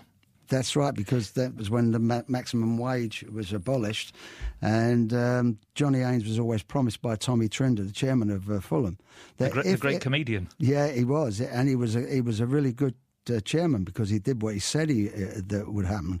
Johnny Haynes, when it was abolished, the £20, he let him have the £100 a week, and I thought that was actually first class. So we all tried to think to ourselves, well, we're going to have a field day. I went in, and I think I was at that time getting about £12 a week in the first team, and come out, and with my great negotiation powers, I come out with the same money. It wasn't too good, actually. So I think I'll give up that and stay on playing football. But you see, what amazes me is that there you were, a top player playing for a First Division side, Chelsea, and yet you didn't have your own car, and no less than Jimmy Greaves was taking you to training and driving you to matches. Well, Jimmy was 3 years older. I mean, he was a fantastic player. I mean, really, if only there was more footage of Jimmy Greaves, you would see a player that could score goals like Messi. I mean, and I'm not kidding. He was a fantastic player. Anyway, he did say to me, look, you're playing on Saturday. I played about 3 games. We were playing West Bromwich Albion. So he said, how do you get to the ground? I said, well, I normally go by tube for the match on Saturday. So he said, well, I'll pick you up at Martin's Lane in Dagenham. So I said, OK. So he come in, and he was chugging along in his car, picks me up. So he said to me, oh, by the way, I always stop at Gants Hill, Ilford. I said, well, that's a bit off the track, Jim. I mean, we've got to play at 3 o'clock. He wants to stop for lunch. So that's what he said. He then says, we'll have something to eat. I said, I don't want anything to eat. I just want to get to the ground. No, you'll be OK. So I did as I was told. He said, what do you want to eat? So I said, well, I'll have a piece of toast and maybe a bit of boiled chicken. Really? Is that what you want? I said, well, of course. So I said, in fact, it's a bit too much. So he said, no, it's all right.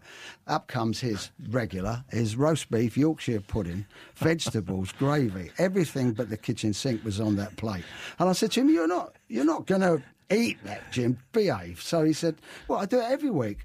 I said, you can't. I said, it goes beyond what everyone says you can eat before a game. Anyway, he goes and he eats the lot. And I was just looking at him the whole lunchtime. I kept saying, well, come on, Jim. No, I'm OK. I've still got to have dessert. I went, oh, no. So anyway, we get there. We played the game. We won 7-1. He scored 5 goals. So I'm not making it up. 5 goals. And I think to myself, oh, my God, I'm not eating the right food. Now Gascoigne in the area. Keeps his footing. The ball from Sheringham. Shearer can make it 3. And he does!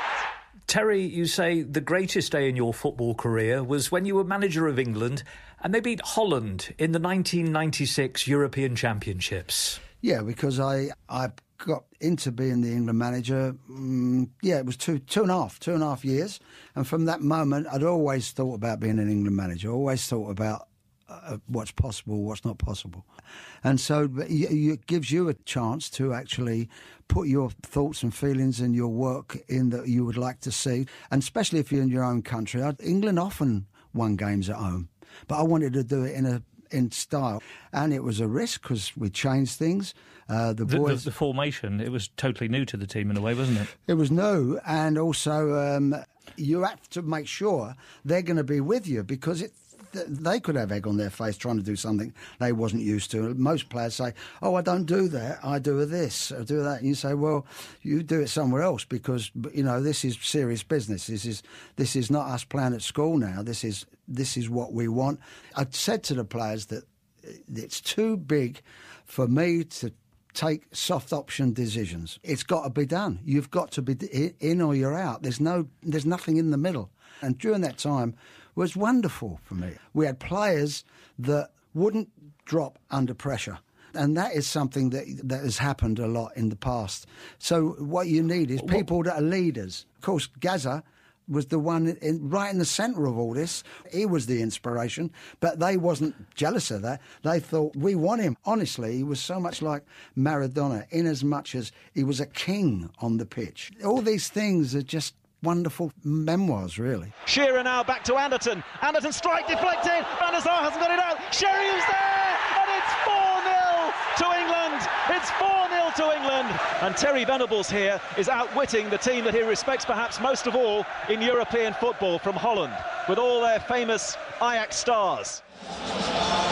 Well, amazing memories, incredible here there from Terry Venables, who has sadly died at the age of 80. Right, we've got Tottenham out in front of us, Aston Villa just mustering in the tunnel, so we are in for another, hopefully, thrilling half of football, however long it may last. We could be here well into the night, but let's get you back to our commentary team of Bradley Allen alongside Phil Parry. Thank you very much indeed. Lucy, Aston Villa are going to make some changes. A couple of them are coming on as well, so we're going to see Leon Bailey and Yuri Tillemans come on. Diaby has been replaced, and is that Kamara, I think, was the other one to be replaced by Unai Emery, the Aston Villa manager. He's on a yellow card, and Diaby's been replaced as well. So Bailey on, Tillemans on, and the referee will blow his whistle and get us off and underway in a moment or two. Spurs with Vicario in goal, Porro, Royale, Emerson Royale, Davis and Udogie the back four. Højbjerg is now on for the injured Bentancur, went off in the first half, and Lo Celso, Hill, Kulusevski, Johnson, Son Heung-min. Martinez in goal for Aston Villa, who've got Ezri Konsa, Diego Carlos, Pau Torres and Luca Dean, their back four. Matt Cash, Yuri Tillemans now, Douglas Luiz and John McGinn, with Leon Bailey and Ollie Watkins in that lineup as well. So Tillemans has gone pushing forward alongside Watkins, and no, it's not Kamara who's gone off, Bradley. Just trying to work out who's the is it Matty Cash he's taken off? Matty Cash, yeah. He's taken off Matty Cash, sorry. The two, potentially yellow card that he may pick up, and again that would be somewhat dangerous as far as Villa are concerned, as Brian Hill attacks the Spurs, attacking the south stand in this second half, tries to get space for the cross. It's been smuggled away, and here come Aston Villa, given the possession back, and the boos were for the fact that Matty Cash has been taken off, Bradley, and I think that's maybe a protection thing. Yeah, he possibly was on his last actual contact 50-50 challenge, wasn't he? Yeah, and if he'd have got it wrong or mistimed it, he would have been certain to be red carded. That's a foul, which is awarded by Robert Jones, the referee. Kamara, he's on a yellow, isn't he? Exactly, although that's not a bookable offence, and I don't think, Bradley, it's just a sort of coming together, so I don't think the referee's going to take action on that front, but it is a free kick to Spurs in a handy position. Boubacar Kamara on that yellow card. Ange Postecoglou stood on the edge of his coaching box. Spurs have it inside the centre circle. Fraser Forster, Brandon Austin, two goalkeepers, Oliver Skipp, Eric Dyer. All on the bench. Velith, Donnelly, Dorrington, joining them Bradley. For Aston Villa, they still have Robin Olsen, Alex Moreno, Clement Longley, of course, who spent a season here at Tottenham Hotspur, John Duran, Leandro Dondonka, Jacob Ramsey and Tim Boonham, who had a loan spell at QPR last season, or on the bench still for Unai Emery. He's on the edge for his technical area now. Spurs carry it forward through Emerson Royale with that rather distinctive style of his. Poked away from him by Douglas Luiz. Spurs with possession with Ben Davies, clips it out wide towards Brennan Johnson on this right hand side, brings it under control, sweeps it back infield. Is that a foul? It is, by Douglas Luiz, and a free kick on the point of the Villa penalty area, just trying to win the ball in front of Pedro Porro. Free kick has been awarded for a foul on the Spurs right back. Yeah, good start. A couple of minutes into this second half from Spurs, pressing the ball but enjoying possession, forcing the whole of the Aston Villa team back really to defend their own 18-yard box, and just a clumsy challenge by Luiz on Porro, in swinger possibly from Dejan here from Spurs right. Free kick which will be possibly an in-swinger, as you say, from Dejan Kulusevski. A shot, Phil, maybe? Could be a shot. Emiliano Martinez is just trying to marshal his two-player wall. He's happy with where Luka Dean has positioned himself. Pedro Porro puts his left hand up in the air. There are players to attack this free kick if it's going to be whipped in. It's punched away by Martinez. The clearance finds Lo Celso. He drives another shot which is deflected wide this time. It's a corner kick. Lo Celso scoring for the first time in Spurs colours since 2021. He was trying to get a second, Bradley. He's got greedy for them. He actually scuffed it a little bit. I think it struck Torres on its way through. It's taken short this time. Hill pushes it into midfield where Adogi's waiting. He pumps it around the corner to Porro again. He drives it in near post. This is blocked up in the air. It's going to boom out of play for another corner kick to Spurs on this right-hand side.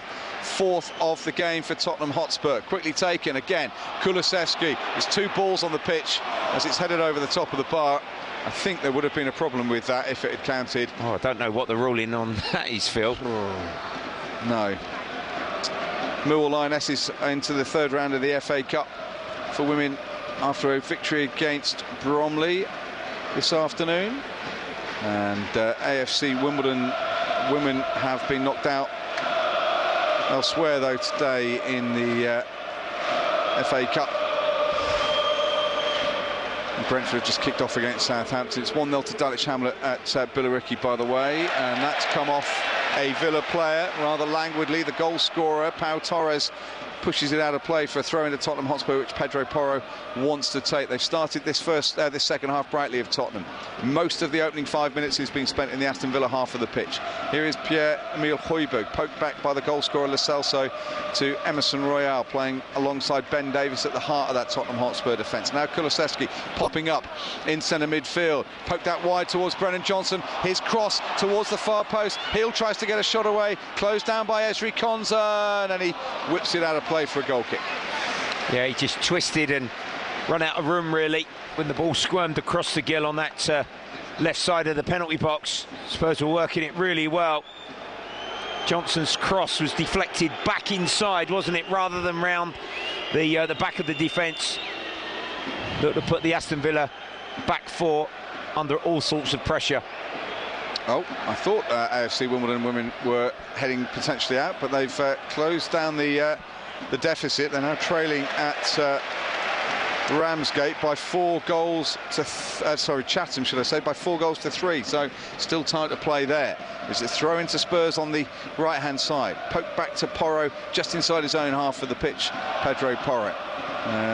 Højbjerg gets caught as he managed to filter it forward towards Kulusevski. Here's Adogi, slips on the ball halfway inside the Villa half of the pitch. Kulusevski again pokes it towards the right. Brennan Johnson's got Porro taking defenders away. Here comes the cross. Villa though with the first header away into midfield. Højbjerg just lets it ride across towards Adogi, drops the shoulder, powers forward. Villa have won it though. On transition maybe, they can break forward. McGinn looks to dink it towards Bailey on the right-hand side, and Leon Bailey now attacking the Spurs penalty area. He's got Ollie Watkins in support, steps away from a couple of challenges, takes a shot. Oh, it's palmed on run to the post by Vicario, who gets back to his feet to gather the ball from slipping over the goal line. Well, it squirmed through his greasy hands, didn't it? And ever so close to sort of being completely against the run of play. First 6 minutes of this second half, a Villa goal which would have nudged them 2-1 in front.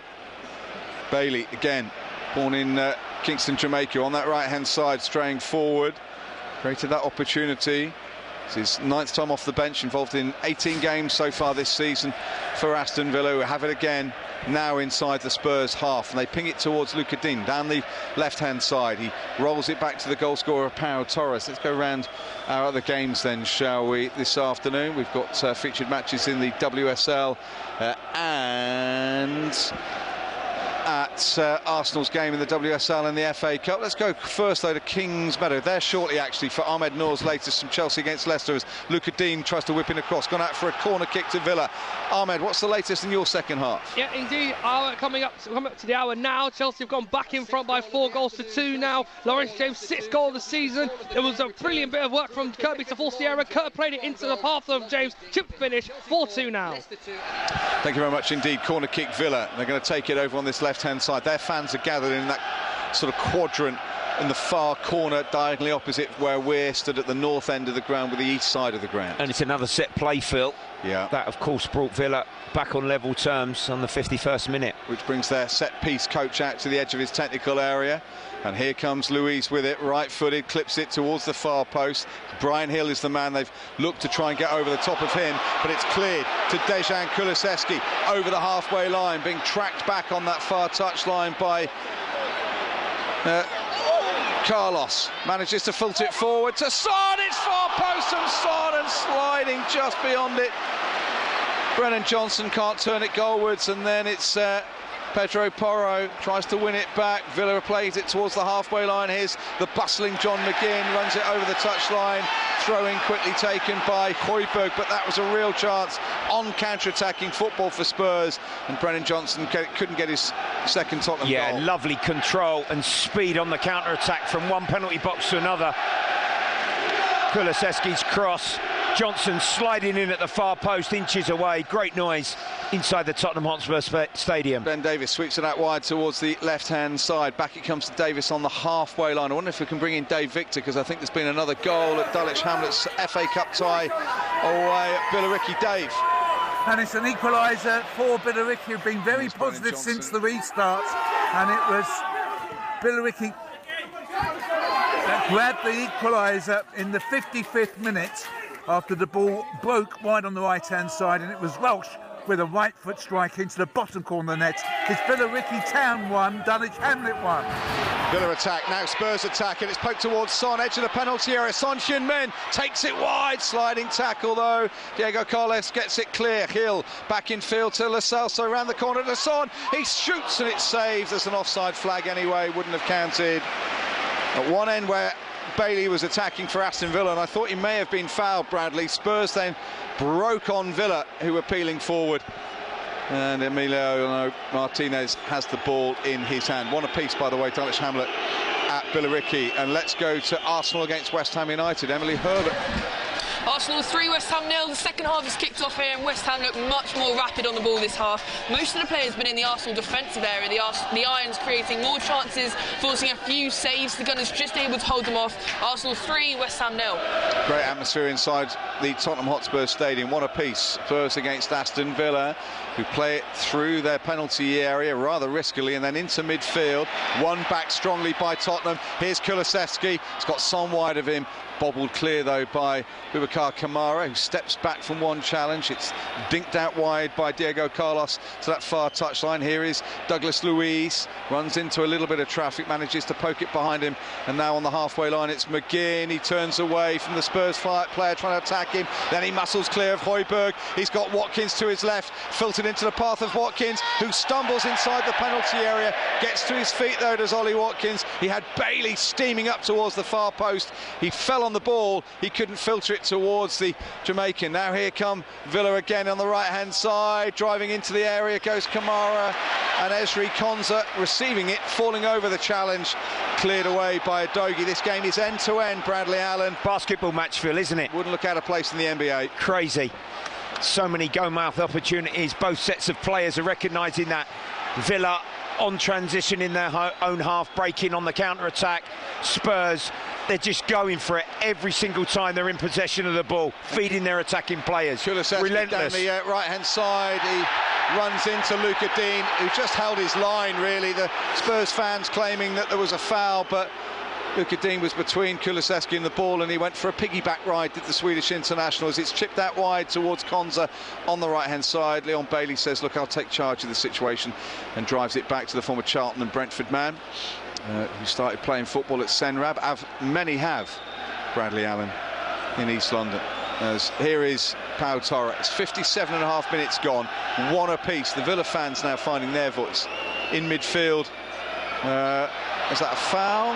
It is this time on Yuri Tillemans, former Leicester man, arrived at a free transfer in the summer, and it swept that wide towards Bailey, who's up against Udogie down that right-hand side for Aston Villa. Tries to take it wide of Udogie, then checks back in field. Is he being manhandled? That's his claim. No, says Robert Jones, the referee, and here comes Spurs. 58 minutes gone, one apiece. Son over the halfway line. Udogie goes forward with him. Hill goes down the left-hand flank, tracked back by Kamara. He's only got one man to aim for. It's Johnson. His cross is deep and kept in by Kulusevski on the right-hand side, attacking the south stand. Here goes Dejan Kulusevski inside the penalty area. Just enough of a challenge for McGinn to take it away from him. Pedro Porra to chance of Brennan Johnson to Son! Flag goes up. Son Heung-min says, was it me offside? And I think it probably was, Bradley. Yeah, I'm not sure Johnson needed to cross that. No. It might be him. It was clever. So little disguised pass, wasn't it? Fed through from well, they're both offside. Højbjerg, but both of them were off. Correct decision again. Yeah, Son was offside from the initial pass, as was Brennan Johnson. Won't count. 59 gone, 1-1, Bradley Allen. The game has continued in the same vein as the first half. The game has not disappointed. Well, fourth versus fifth. We're blessed to be here, Phil, aren't we? What a football match. Fourth versus fifth. Spurs could go third, Villa can go fourth. That's what's on the line today, and then that's a foul by Kulusevski on Pau Torres, and AFC Wimbledon have made it 4-4 against Chatham. Daisy McLachlan with the equaliser, 4-4 in that game. Extraordinary stuff. Millwall Lionesses through, and that is quite an entertaining game there, being treated to down on the Medway there in the famous naval dockyard area of Chatham. One apiece here. It could be a lot more, Bradley. Yeah. Either way, I mean, you know, Villa have had some chances in this second half, and they go long over the top for Ollie Watkins to chase on to. Vicario heads it away as far as McGinn, who takes a shot from 40 yards out. Worth a go. Well wide. It was worth a go. He showed that and had to employ those tactics, Vicario, when Spurs played Chelsea here. When they were down to 9 men, he was like the sweeper keeper, wasn't he? Rushing out any ball Chelsea played in behind, exactly the same. He headed it, but it went straight to the Scott McGinn, half-volleyed effort. In midfield, McGinn almost wins it, but Højbjerg was sliding in and takes it away from him. Southampton are beating Brentford women at the moment in the FA Cup second round. Douglas Luiz scrapes it away from Kulusevski. It's on a knife edge really at the moment. And here goes Luca Digne over the halfway line, retains possession, manages to shield it away from Højbjerg, and then wins a throw in halfway inside the Spurs half off the Dane. 60 minutes gone, Bradley Allen. It's still one apiece. I think there'd be substitutes as well, Phil, at some stage. Just the physical effort both sets of players have put in. The sprints, the running. Yeah. Tielemans received it initially. Kamara has it again, halfway inside the Spurs half.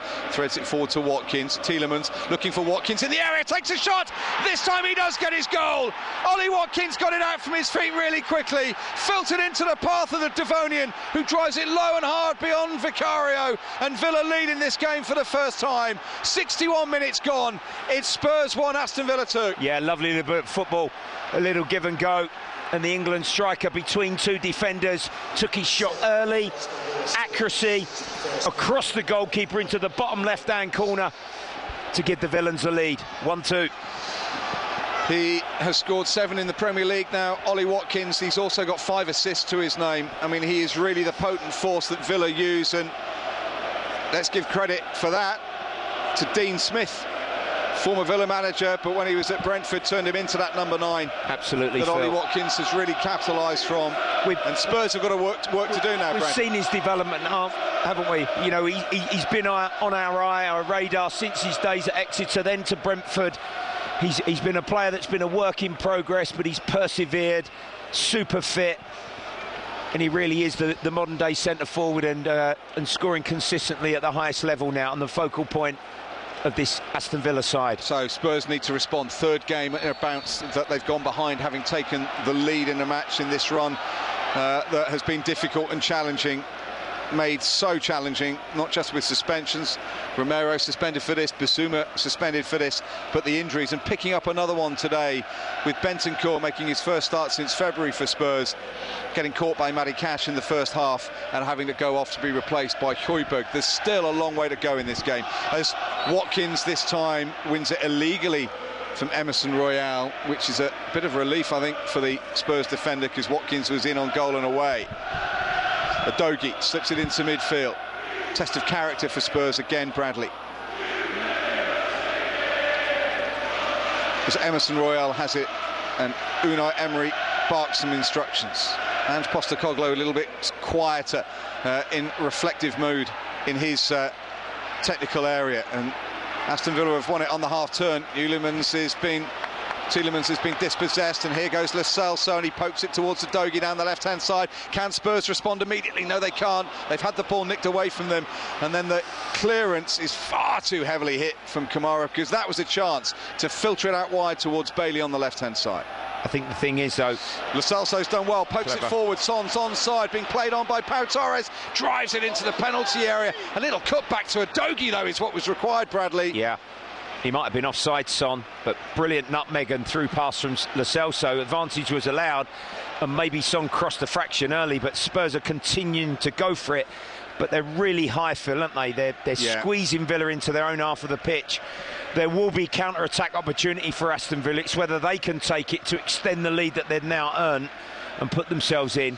The onus, the responsibility is on Spurs to draw level now. Well, we saw that high line against Chelsea, didn't we? As it's been wriggled infield towards Pedro Porro. He just slips it out wide towards this near touchline, but Luca Dean is there to mop it up for Aston Villa, and then Kulusevski tries to close it down. There was a ball, actually, a first-time pass from Luca Dean, which would have set Villa in motion, but he went for the more conservative option on that occasion, and Spurs have a chance. Porro down the right-hand side, steps infield, rolls it back towards Højbjerg. We'll go around a couple of our grounds, I think, in a moment or two. As here it's chipped out wide towards the Swede. Kulusevski again brings it under control on the chest, just outside the Villa penalty area, runs into one challenge of John McGinn, goes into a block challenge for Luca Dean. He's gone down, Kulusevski, and Tielemans has it for Aston Villa. Kulusevski is still down inside the Spurs penalty area. Villa continue playing. The referee is not going to stop play. I don't think it's a foul, Phil. I think the Villa player, although the challenge was inside the box... Was it a block challenge, wasn't it? And it just got to the sharp. ball first. I don't think this is going to be checked. Kulusevski is rather slowly, gingerly picked himself up. Let's have a look. He got away from McGinn, didn't he? And the ball squirmed into the box. Yeah, it's a block challenge. You're correct. You're right, Phil. Well, the Villa players put the ball out in the end on the far touchline, and just two players. The ball was there. So, they are checking it, you know, Bradley. Possible penalty is what they are now checking. And the referee, Robert Jones, has got the arm. No, it's been checked, and it's not going to be a penalty. The throw-in will be taken, so it's going to be given back to Aston Villa. So that check is... it didn't take them long to check that. Bit of drama has been forgotten about on that front. Let's see if we can go... Oh, it's now Chatham 5, AFC Wimbledon 4, and that's a full-time scoreline. What a game. In the Women's FA Cup second round, as Aston Villa have it with their goalkeeper Martinez, who rolls it out wide to the far touchline. Let's go to Kings Meadow. Chelsea taking on Leicester in the WSL. Ahmed Noor. 70 minutes to go. Chelsea 4, Leicester 2. Chelsea really should be clearer in front by now. Kerr again with a lovely bit of play, getting in behind but forcing a save out of Leipzig. Should have been 5. The cross from Kirby from the left hand side landed on the head of James, but just had to work a bit too hard to get there. They're ringing in the changes, but it's still 4-2 Chelsea. Thank you very much indeed. Here goes Spurs down the left-hand side. We'll be at Arsenal-West Ham in a moment or two. Bailey, a little bit weak with that challenge, actually. It's given Spurs the chance to break forward with Hill again. Rolls it back to Son. Just couldn't get the shot away. Villa, though, not getting the chance to get it clear. And then that's a deflected effort which loops almost towards goal. And it's been palmed away and out of play from Pedro Porro's effort by Martinez, and that almost came from nothing, Bradley Allen. Yeah, it was Gill on that left-hand side. Son sort of bobbled it around inside the box. Porro's effort into the turf. He lunged to his right there, Martinez, and he tipped it round the post. He thought it was on target. Spurs corner. Southampton are 2-0 up against Brentford in the Women's FA Cup second round as well. Here comes the corner kick, swept into the 6-yard box, headed over the top of the bar. Great Ben chance. Davies Jumped a fraction early, didn't he? The Welsh defender. And it come off the top of his head. Couldn't direct it downwards. 5 yards out. Big chance. What an opportunity for Ben Davies for Tottenham Hotspur. Couldn't quite convert it. Pretty close though, Bradley. Still 2-1 to Aston Villa. Let's go to Emily Herberts watching Arsenal against West Ham United, WSL. No goals this half yet. Arsenal 3, West Ham 0. Russo with the latest chance, heading it down but goes wide. There's been a few subs. Moritz, Lacasse and Vulti are on for Mead, McCabe and Palova. Arsenal still in control though, just calming down the game in possession in defence. Arsenal 3, West Ham 0. Oh, Tielemans through to towards Watkins, edge of the area. Out comes Vicario. Did really, really well. Had to make sure, because that was potentially not just a free kick, but something even worse for Vicario. Got it away from Watkins. Here is Kamara, though, for Aston Villa. Lead T1. Oh, he's been clipped by Højbjerg. That could well be a yellow card for Højbjerg. I think the referee's going to be sympathetic to say that he was trying to play the ball. Kamara caught. Free kick, what, 25 yards out for Bradley Allen? Yeah, great skill. Just shuffled, manoeuvred the ball very quickly between the two Spurs players. With the left foot of Bailey. McGinn's just walked away from this one. Yeah, I think Villa will fancy their chances regardless of where the Spurs wall eventually lines up here to put Vicario under a bit of pressure. Luca Dean and Douglas Luiz are stood behind this, having a conversation. Luca Dean with the left boot. Douglas Luiz, we know he can deliver. Again, the rather obvious set-piece coach of Aston Villa. Austin McPhee out there, gesticulating, waving, puts his hands in his tracksuit pockets. He's a bit of a set-piece guru, isn't he, on that sidelines? That's why they use him, but it's two players now behind this, Douglas Luiz or Luca Dean. There is a Aston Villa wall in front of the Spurs wall. 69.5 minutes gone. Villa leading 2-1 at the Tottenham Hotspur Stadium. Stepping back is Douglas Luiz. Luca Dean there as well. Who's going to take it? It will be Luca Dean who's going to clip it, and it's palmed away by Vicario. Nice one for the cameras, that really. Didn't have any pace on it. The goalkeeper makes a decent save. Yeah, took no chances. Bit of a Superman save, wasn't it? Away to his left-hand side there, Vicario. I think he was going wide of the post. But the Villa fans in good number over the left corner, lower tier to the ground. Acknowledge Digne here as he in-swings this corner. 20 minutes to go plus added time. Luca Dean will place it down. The 30-year-old now, 18th start of the season for Aston Villa. Puts his hand up in the air, left-footed, yellow-booted. In-swinger then from the former Everton man into the 6-yard box. Watkins again heads it wide. Oh, Phil, that is so close. Jumps early. The trajectory and the delivery there, the in-swinger from Dean was brilliant. Oh, Ollie Watkins, glancing header. Big moment, that. Round of applause as Spurs make a change. Brian Healy's going to be replaced by Oliver Skipp. Oliver Skipp coming on, and we'll go and find out how it's going on in the FA Cup. It's Billericay against Dulwich Hamlet women. Dave Victor. It's still one apiece, but Hamlet came so close to going back in front. It was Roberts who was brought down on the edge of the penalty area. The resulting free kick came out to Brown. Her header saved by Hope Smith. Billericay Town 1, Dulwich Hamlet 1. John McGinn has won it for Aston Villa, who are now on transition, going to try and play forward. It's Bailey inside the penalty area for Aston Villa. Bailey shot smuggled away, only as far as Tielemans. He's got McGinn to his left, manages to wriggle clear of Lo Celso, makes a good block in the end. Spurs playing around with it, and they're going to cede possession back this time to Villa again. Bailey down the right-hand side, touches it infield to Tielemans. He's got Bailey on that far flank. Spurs can't quite get it clear at the moment. Bradley just resettling with Oliver Skipp settling into a central midfield position. So is that a slight tweak with the tactics and the formation? Well, Johnson's gone over onto that left-hand side now to replace Gill. Skipp to help out Højbjerg and Lo Celso in a more central position. But it's a better spell from Aston Villa, as we predicted, as we expected in this second half. Luis Kamara started to get a grip in that central area, passing the ball, and then it's feeding the attacking players in promising positions. Tielemans out wide to the other half-time substitute, Bailey, down that right-hand side again for Aston Villa, halfway inside the Spurs half. Darkening skies in North London. Tielemans picks up, and then Kamara tries to just make a break beyond that Spurs line, but Bailey's ball forward to him can't be found by him, and then Son has drifted out wide towards the left-hand side, closed down by Diego Costa, and then it's a ball in towards Brennan Johnson. It's saved brilliantly by Martinez. Kulusevski still has it for Spurs. Can he create a shot? No, it's going to be Højbjerg, and just tipped wide by Martinez, diving towards his left. Brennan Johnson with a real opportunity, blocked by Martinez, and then the second opportunity for Højbjerg, tipped away by the former Arsenal goalkeeper. Well, he started the attack there, Højbjerg, and he followed it up. The through ball from Son, Johnson's shot, saved by Martinez, back out to Højbjerg, curling effort. Brilliant save from the Argentinian goalkeeper. Pedro Porro takes the corner, puts his left hand up, he drives. Oh dear, it's poor from Pedro Porro, and it's allowed Aston Villa to break, and it's Bailey on the halfway line who checks first infield, then outfield. He's got a Dogi for company, manages to wriggle it with a bit of a back heel to Luca Dean. If he'd been a little bit more ambitious with a pass, he could have set two players free down the right-hand side. McGinn now does send Ezri Konsa on the halfway line into Spurs territory, closed down by Brennan Johnson. Konsa pokes it back to Kamara. 2-1 Villa lead, 73 minutes gone.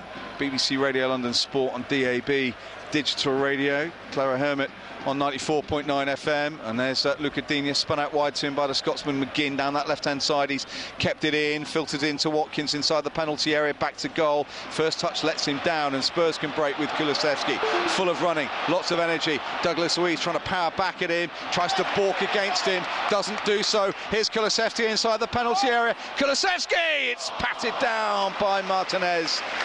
Oh, what a goal that would have been. Just 1v1 brilliance. Ball carrying 60-odd yards. Kulusevski having been released by sub Skipp, bounced off Luiz, but just his shot, it was straight at the keeper in the end. Well, the Spurs fans feel that Emi Martinez is taking too long to get rid of it. He bowls it overarm to this near touchline on Luca Dean, who is caught by Kulusevski, goes to ground. The ball is still in play, and then that's come off Pedro Porro for an Aston Villa throw-in, and Luca Dean has a little bit of a toing and froing with Dejan Kulusevski, former Lille and PSG and Roma, an Arsenal player. Yeah, encroachment there from... So the throw is gone Spurs' way. He's flipped it round there, the ref. They know Villa, don't they, Phil? I think if they secure the ball for 2 or 3 passes, and with the space available for them to break into, especially with Bailey now, the sub, fresh legs out on that right-hand side, there'll be further goal-scoring opportunities for themselves, and Watkins as well, running that line. Spurs are going to have to work really hard to create. Johnson Davis down that left. Clips it down the left-hand side. Brennan Johnson receiving from Davis, manages to wriggle infield. He's got Ezri Konsa for company. Now a Dogi behind him for some support, finding Lo Celso. Into midfield it goes for Højbjerg, who delivers it with a bit of drive and swerve over to the right-hand side, and Kulusevski, closed down by Luca Dean, tries to spin one way then the other, does the Swede, makes... room infield. Dean is able to poke it clear, and then Aston Villa just give it a mighty thump towards the halfway line. That was scrambled defence in the end to get it clear for Aston Villa, and the Spurs fans get some encouragement. We've got, what, 14 and a bit minutes to go plus added on time. Here is Lo Celso down the left-hand side, finding a Dogi, bottles it out to the path of Brennan Johnson. A Dogi goes for the return, clips in across. No one inside the 6-yard box really apart from Son, and that was a problem, and it allows Aston Villa just to chest it back in the shape of Johnson and Torres, Udogie did well on Spurs left, and the cross was sort of teed up towards the far post, and just Skip and Kulusevski possibly were on their heels slightly and weren't anticipating that.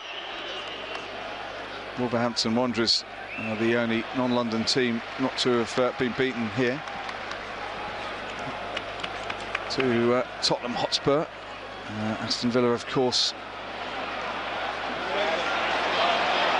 trying to defend this lead they have. Oliver Skip sent forward, but it was always a little bit too heavily hit. And he slid off down the camber of the pitch and towards the south stand, blocked by the advertising hoardings, and Aston Villa have a goal kick, and now they take a little bit of time over this, and the shall we say professionalism of seeing the clock tick down is what Martinez is doing. He places the ball precisely in the 6-yard box. You call that a World Cup winner? Yeah.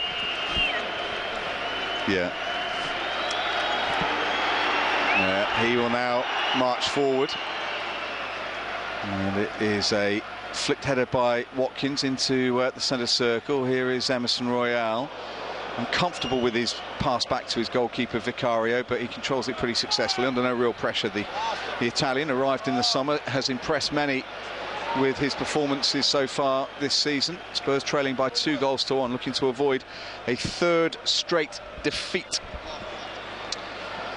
Tottenham Hotspur, as this will be Konza on the right hand side, back heels it, came off Konza last though, and out of play it bobbles. February 2021 last time Spurs lost 3 on the bounce, and they're trying to avoid that, having lost at home to Chelsea and away at Wolverhampton Wanderers. Pedro Porro trying to do something about it. Goes back to Emerson Royal. He's halfway inside the Villa half of the pitch now.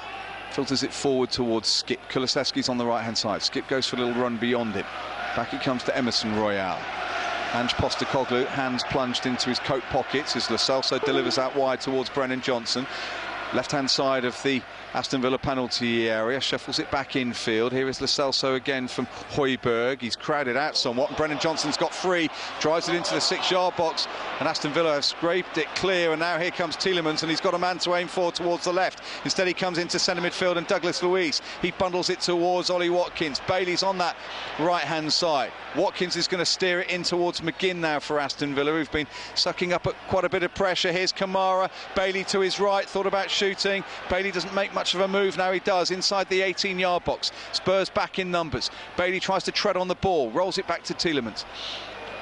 Aston Villa being patient with their play.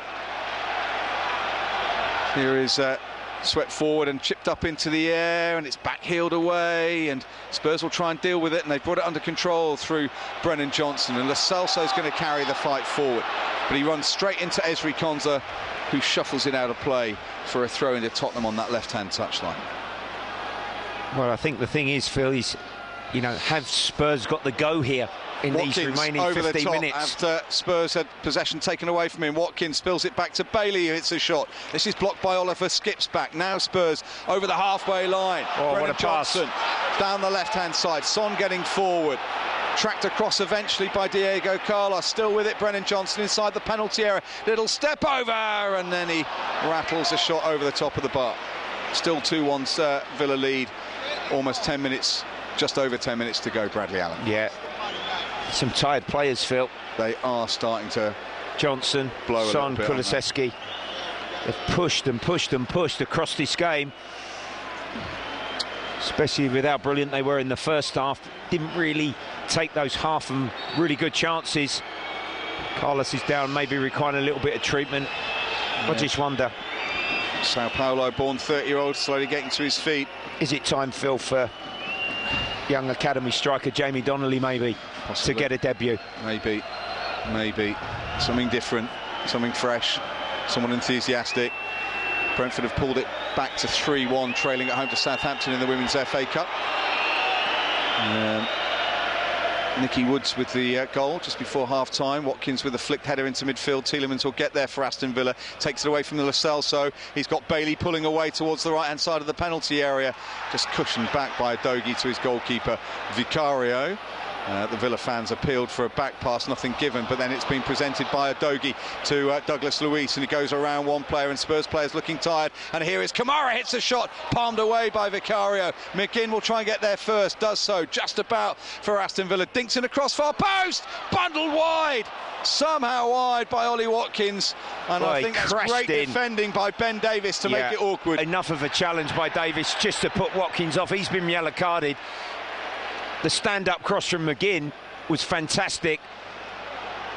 You think Watkins with his prowess, how he jumps and attacks the ball. He was half a yard out, wasn't he? I think Watkins thought that came off Ben Davies last, which is why he thought it should have been a corner kick. And that's what he's got being booked for pushing the ball away. He may have an argument that it came off Ben Davies' the back of his head as he headed it forward. That's the argument he's made. Could be right.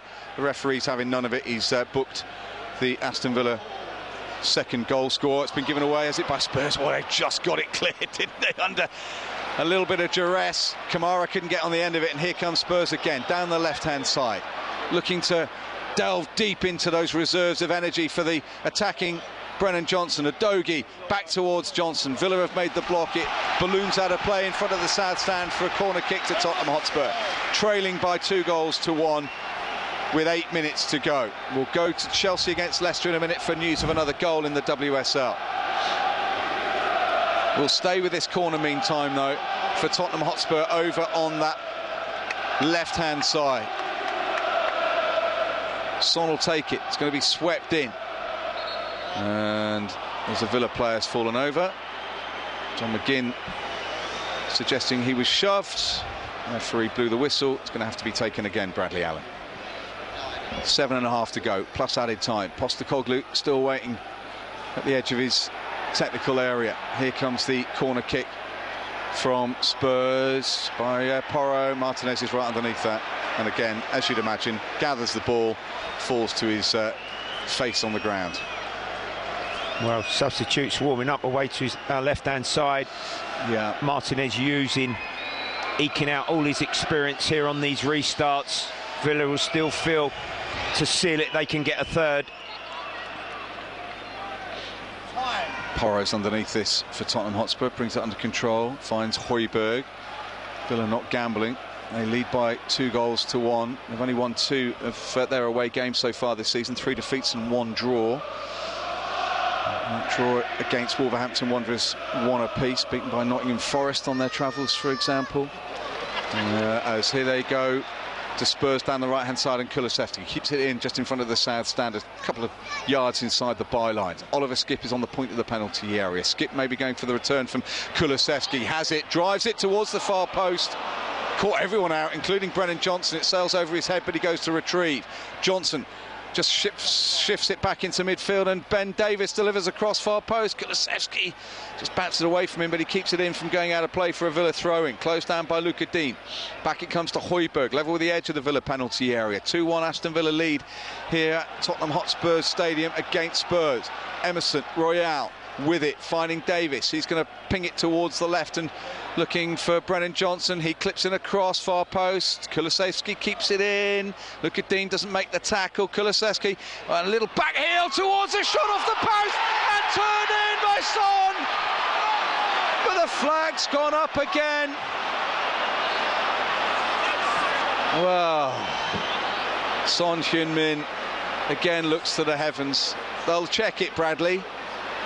But the flag went up pretty quickly. Yeah, it was set to Porro. He struck it well. Not sure if Martinez got a touch on it when it struck the woodwork.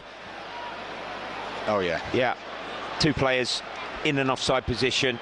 Come back to Son. It's a brilliant first time reactionary finish. Great anticipation.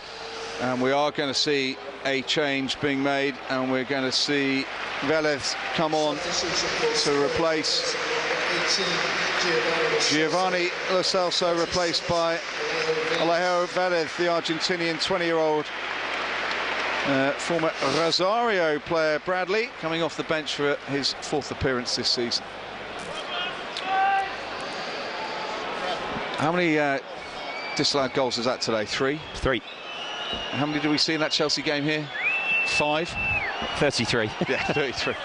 8 in the last 2 games have been disallowed. I think it was 5, wasn't it? There was a lot of, as it goes back, and Watkins tries to put a bit of pressure on the Tottenham Hotspur backline as McGinn now has it for Aston Villa, who lead by 2-1. Luis sprays it into Tielemans, who's 20 yards from goal, takes a touch. It's Kamara who picks up possession, thought about the shot, tries to flick it into the penalty area. Dogi is able to chest it back to Vicaria, his goalkeeper, and it will be rolled out forward towards the halfway line. Let's quickly go to Ahmed Noor at Chelsea, Leicester in the WSL. Ahmed. Yeah, 93 minutes gone. Chelsea now 5-2 off, and off the bench scoring in her fifth consecutive game. Aggie Beaver-Jones Canary created the opportunity, Perise got the cross in. Beaver-Jones had it off the post. Raptures here, and they're closing in on 3 points. 5-2 Chelsea. Luca Dean down the left-hand side, chipped into his path by Douglas Luiz. Here he goes, he's going to try and deliver a cross into the 6-yard box. Good one, but well tracked back by Ben Davis, and Spurs now have it on this near touchline. Son is beaten to it by Pau Torres, and Villa just a little bit too strong, a little bit too powerful there with their challenges. And here is Kamara for Aston Villa. Leon Bailey, Bradley, keeps on making little moves. Yeah. Keeps on making little runs. If just one of his teammates had seen him, he was in. Yeah, more than once. Sort of checks and brings the defender, Udogie, under the ball and then spins in behind. He knows there's space and he's just waiting on the shoulder of the defender for that release pass. Let's go to Emily Herbert, who's watching Arsenal against West Ham in the WSL. Emily. It is full time at Meadow Park. Arsenal 3, West Ham 0. Goals from Manham and 2 from Bethany, who opened her account not once but twice this afternoon. A composed, dominant performance for the Gunners. Chelsea is in sight. Arsenal 3, West Ham 0. Thank you very much, Emily. As it's gone back to Emerson Royale. Spurs attacking down the right-hand side. 2.5 minutes of normal time to go. Trailing by 2-1. Here's Udogie. Just steps away from the rush of Bailey. Aston Villa now stepping back onto their 18-yard line as Son finds Højbjerg inside the penalty area.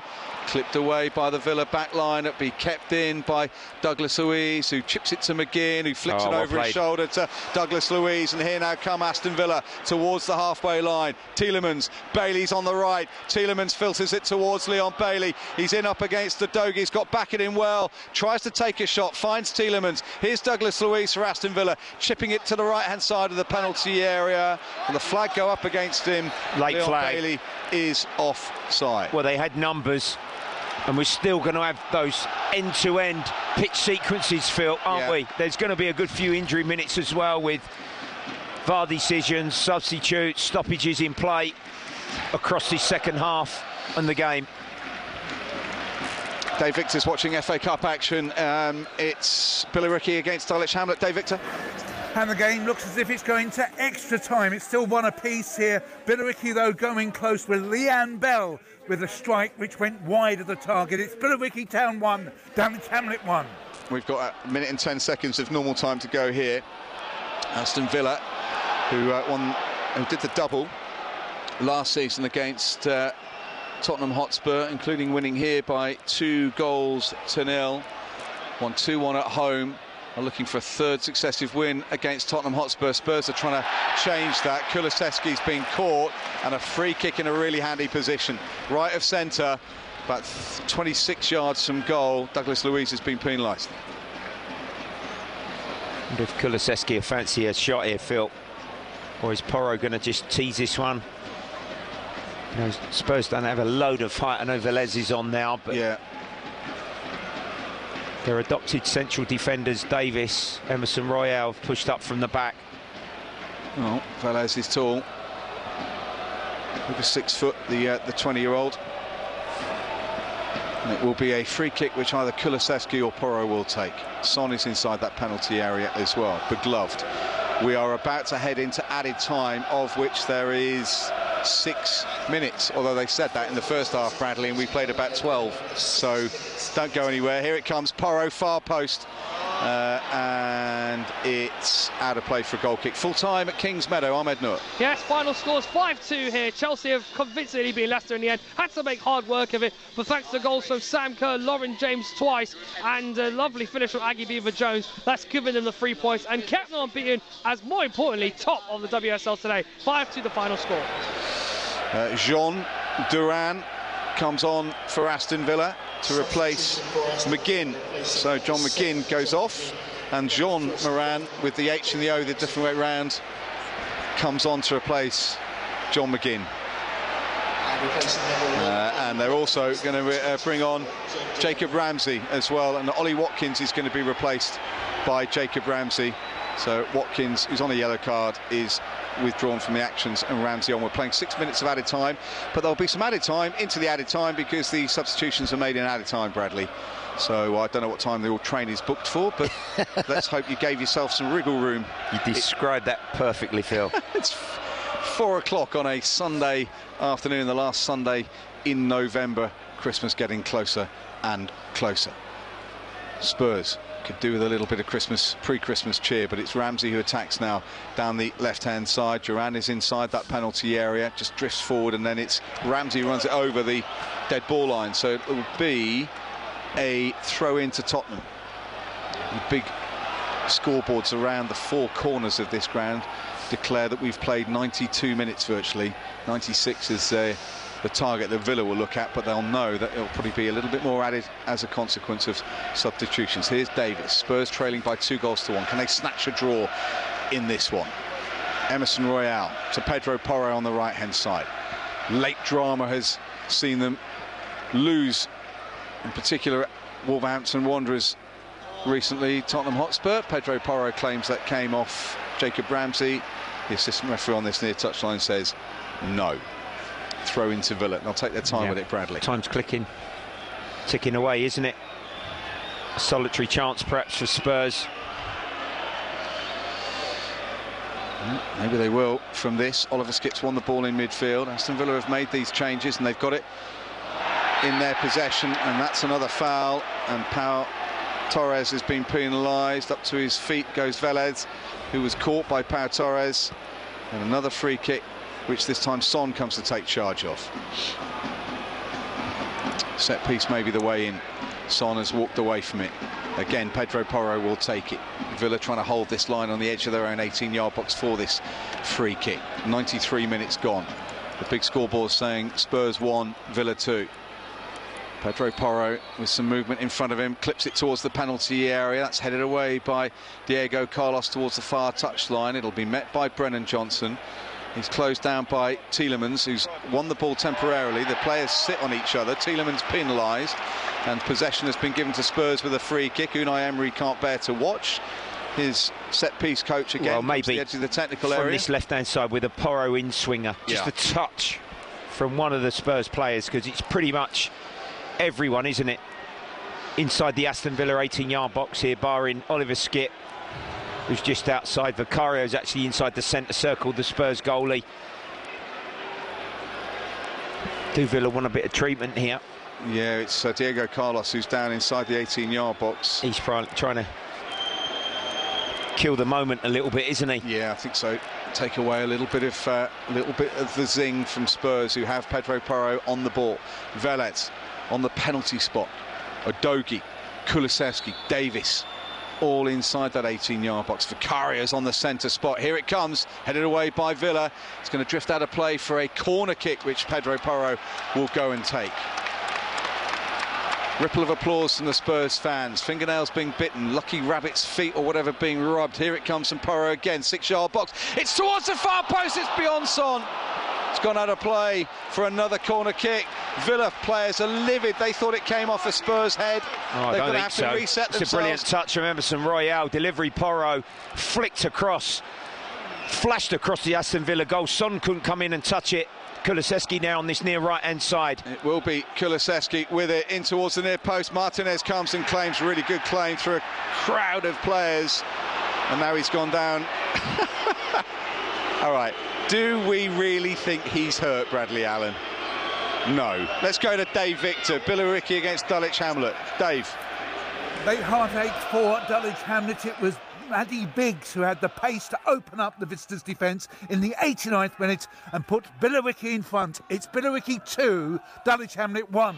That's the score here to Aston Villa as we're into the last minute of added on time, but there will be an extra bit of added on time, you'd imagine. Headed away by Pedro Porro. Douglas Luiz in midfield, nudges it down towards Bailey, shifts it back to Tielemans. He almost gets caught in possession, does Yuri Tielemans, and he's going to go all the way back to his goalkeeper. Martinez is well out of his goal, out of his 18-yard box as he smashes this up the park. Now in midfield, Tielemans again on the chest. He looks for Bailey, and there was a... That's just what Villa wanted, wasn't it? The referee getting in the way. Yeah, well... Douglas Tielemans forward pass. Forward, yeah. And it will be Villa's ball because they were in possession. So the 6 minutes of added on time have gone. Bailey tries to peel down the right-hand side. He's offside, Phil. He's not. The flag stayed down. Whether he's being played on by the likes of Ben Davis, he's taken it into the corner and he's won a throw into Aston Villa. We're playing added time, and Aston Villa have a throw in on the far touchline, deep just inside getting themselves, seeing themselves over the line. It's been a hard-fought victory for them, hasn't it? When Spurs have played so well in that first 45 and could well prove to be Aston Villa's day with an important away victory for them. Well, leading by 2-1, Aston Villa. They've taken the throw in. They have possession again on the edge of the Spurs penalty area. Striker shot goalwards. It's gone well wide. And we've played 97 minutes now of this football match, plus the 12 minutes we played in the first half. That's awful from Emerson Royale, and he's given possession towards John Duran down the left-hand side, sweeps it infield. 97 minutes now have elapsed. Here is Douglas Luiz to Duran again. Takes it forward on the left. Pedro Porro tries to bounce into him. He allows the substitute to break to the left, and then Pedro Porro goes in hard. The Aston Villa substitute makes a meal of it, and the referee's given a free kick. And he may blow for full time. No, yes he has. Aston Villa fans celebrate. Unai Emery's side up to 4th in the table. Spurs suffer their 3rd successive defeat for the first time since February 2021. Perfect start they made. Started really strongly. Took the lead through Lo Celso's deflected shot. But on the stroke at half-time, started ceding a little bit of opportunity and chance to Aston Villa, who got an equaliser through a header from Pau Torres. Ollie Watkins there, leading scorer, put them ahead in the second half. Spurs tried, certainly with some set pieces, to get themselves a share of the spoils, but maybe the injuries, the suspensions and the fatigue of having to put so much into that game just took its toll in the end. They couldn't craft a real clear-cut opportunity in the end to get that equaliser, and Aston Villa clamber above Spurs, who in the last 3 games now have slipped from top spot to 5th in the table, and just those players missing have been telling somewhat. It's finished here on BBC Radio London. Tottenham Hotspur 1, Aston Villa 2. BBC Radio London. The home of London football. Well, a very, very dramatic afternoon here in North London. We will have you back in the capable hands of Clara Hermit in a couple of minutes. So let's just wrap up what we've seen here. And Bradley, I mean, was it that 52nd minute goal from Pau Torres that almost changed this game? Because getting that impetus right at the end of the first half, then being able to bring on those 2 players of real quality in the figures of Tielemans and Leon Bailey, and Spurs just couldn't respond. Great point, Lucy. I think, you know, the 45 minutes that Spurs had, you know, we played nearly 52 in total in that first half. Spurs were actually brilliant, but perhaps didn't in key moments have the shooting boots on to have a scoreboard which they deserved on that 57th minute, which could have been 2-3 in front. And then Villa, you know, got the half chance, and then they got the free kick, as you say, which Torres powered in, and the game changed a little bit. But I think what we're now seeing is a true reflection of possibly where Spurs are at. He's going to have a tough job over the next few weeks, I would say for 8 weeks, Ange Postecoglou, because this squad is really tested now. The losses to players, Lucy, it's been brutal. It's been brutal. It's Spurs' best players that he doesn't have. Bentancur going off today just sums it up, yeah, doesn't it? That was, you know, a poor challenge by Matty Cash. Not a red card. A yellow card was the right decision. But to lose Bentancur, having just come back after a 10-month layoff, could prove to be just another really unfortunate and disappointing thing that's gone against Spurs. So Big Ange will know that he's going to have to work hard with his coaching staff to pull the socks up of these players and go again. And it's just a small matter of Man City away next week. Yeah, you look at this December run of fixtures. Man City away, West Ham here under the lights on a Thursday night, Newcastle here, Nottingham Forest away, we know how difficult the City ground can be, hosting Everton, away at Brighton, then Bournemouth here on New Year's Eve. That is a very, very busy December. I know everyone's got a lot of fixtures, but with the squad, when you look at Tottenham's bench, they've got no one. They're relying on kids now. Yes. It's so difficult. That's how stretched it is. And actually, I often say, Lucy, when you play a particular opponent, the timing of when you play them, they play Villa here. And Villa, in my opinion, weren't at their best today, but Villa actually are showing what an improving side they are because they've won the football match. Spurs have got to play Everton, who are going to be fighting for their lives with the points deduction. Bournemouth. Brighton got a big win yesterday. Manchester City, as I say, next week. The FA Cup, the third round draw, they'll await that. And, you know, West Ham as well, which is always, you know, a really tough London derby for Spurs on Thursday the 7th. So a lot of games for Spurs to complete across the busy December period and into the new year. A real test now for them. Yeah, a final word for you in a second, Bradley, but let's just get you to Billericay because it was late heartbreak by the sounds of it for the mighty Dulwich Hamlet, Dave Victor. Yes, Hamlet are out of the FA Cup. They failed to take their chances created in the first half. Lily Price denied by the woodwork. Summer, Reed and Sawyer all foiled by excellent first half saves from Hope Smith. The breakthrough came from the spot, Britt Sayon's target, after Lily Jones had handled, but Billericay much stronger after the restart. Walsh grabbed the equaliser in the 55th minute, and it was Maddie Briggs who snatched the winner in the 88th minute. Final score here, Billericay Town 2, Dulwich Hamlet 1. Thank you very much, Dave. And just to round up our other featured games, it finished Chelsea 5, Leicester City 2. Chelsea's 20th consecutive home WSL win. They are top of the table, 3 points ahead of Jonas Eidevall's Arsenal. 6 wins in a row for them. They beat West Ham 3-0. Worrying times for West Ham, who teeter nervously above the drop zone. I mean, just final word from you two, Phil and Bradley. Obviously, as we say, 3 defeats in a row now for Spurs. They've got to regroup. Maybe Manchester City galvanising for them that they can go up there. No one will think that Tottenham will win, with all due respect, up at City. And we saw it last season where they went up and took the early lead up there, I think. And then, yeah, that was a crazy game too. But a big, big one now next Sunday to just even get the mentality back and that feeling of not being so hard done by in every possible way. Tough place to go, and you're not going to be able to play necessarily Ange ball because City won't let you do that as much up there. You know, it is a very hard run, but I think Ange Postecoglou was tempering when they went 10 games without defeat, and they, you know, had that amazing start of 26 points in the opening 10 games. He was still tempering it, saying, look, we've still got work to do. I'm not getting overexcited. There is work to do in transfer windows, because he knows that the depth of the squad that he's got, and that this was possibly going to come, and they were without certain players today. He picked a formation and a team selection that some people may have gone, wow, that looks a bit interesting, but they went for Villa. They got ahead. Worryingly, of course, it's the third game where they've lost on the bounce, but they've been ahead in all of those games. They've taken the lead. I just want to say one thing, though. Bradley said about Villa, are they now becoming the real deal? They're 2 points off top of the table. Yes, they've got Europe, but they've got a really, really accomplished manager in their midst who's maybe got something to prove when it comes to English football. They're a really big club as well, Aston Villa. Are we seeing the renaissance of this great side? We've talked about Spurs' renaissance. Are we seeing Aston Villa's renaissance under Unai Emery as well? Because they did what they had to do today, and when they had to defend, they were strong.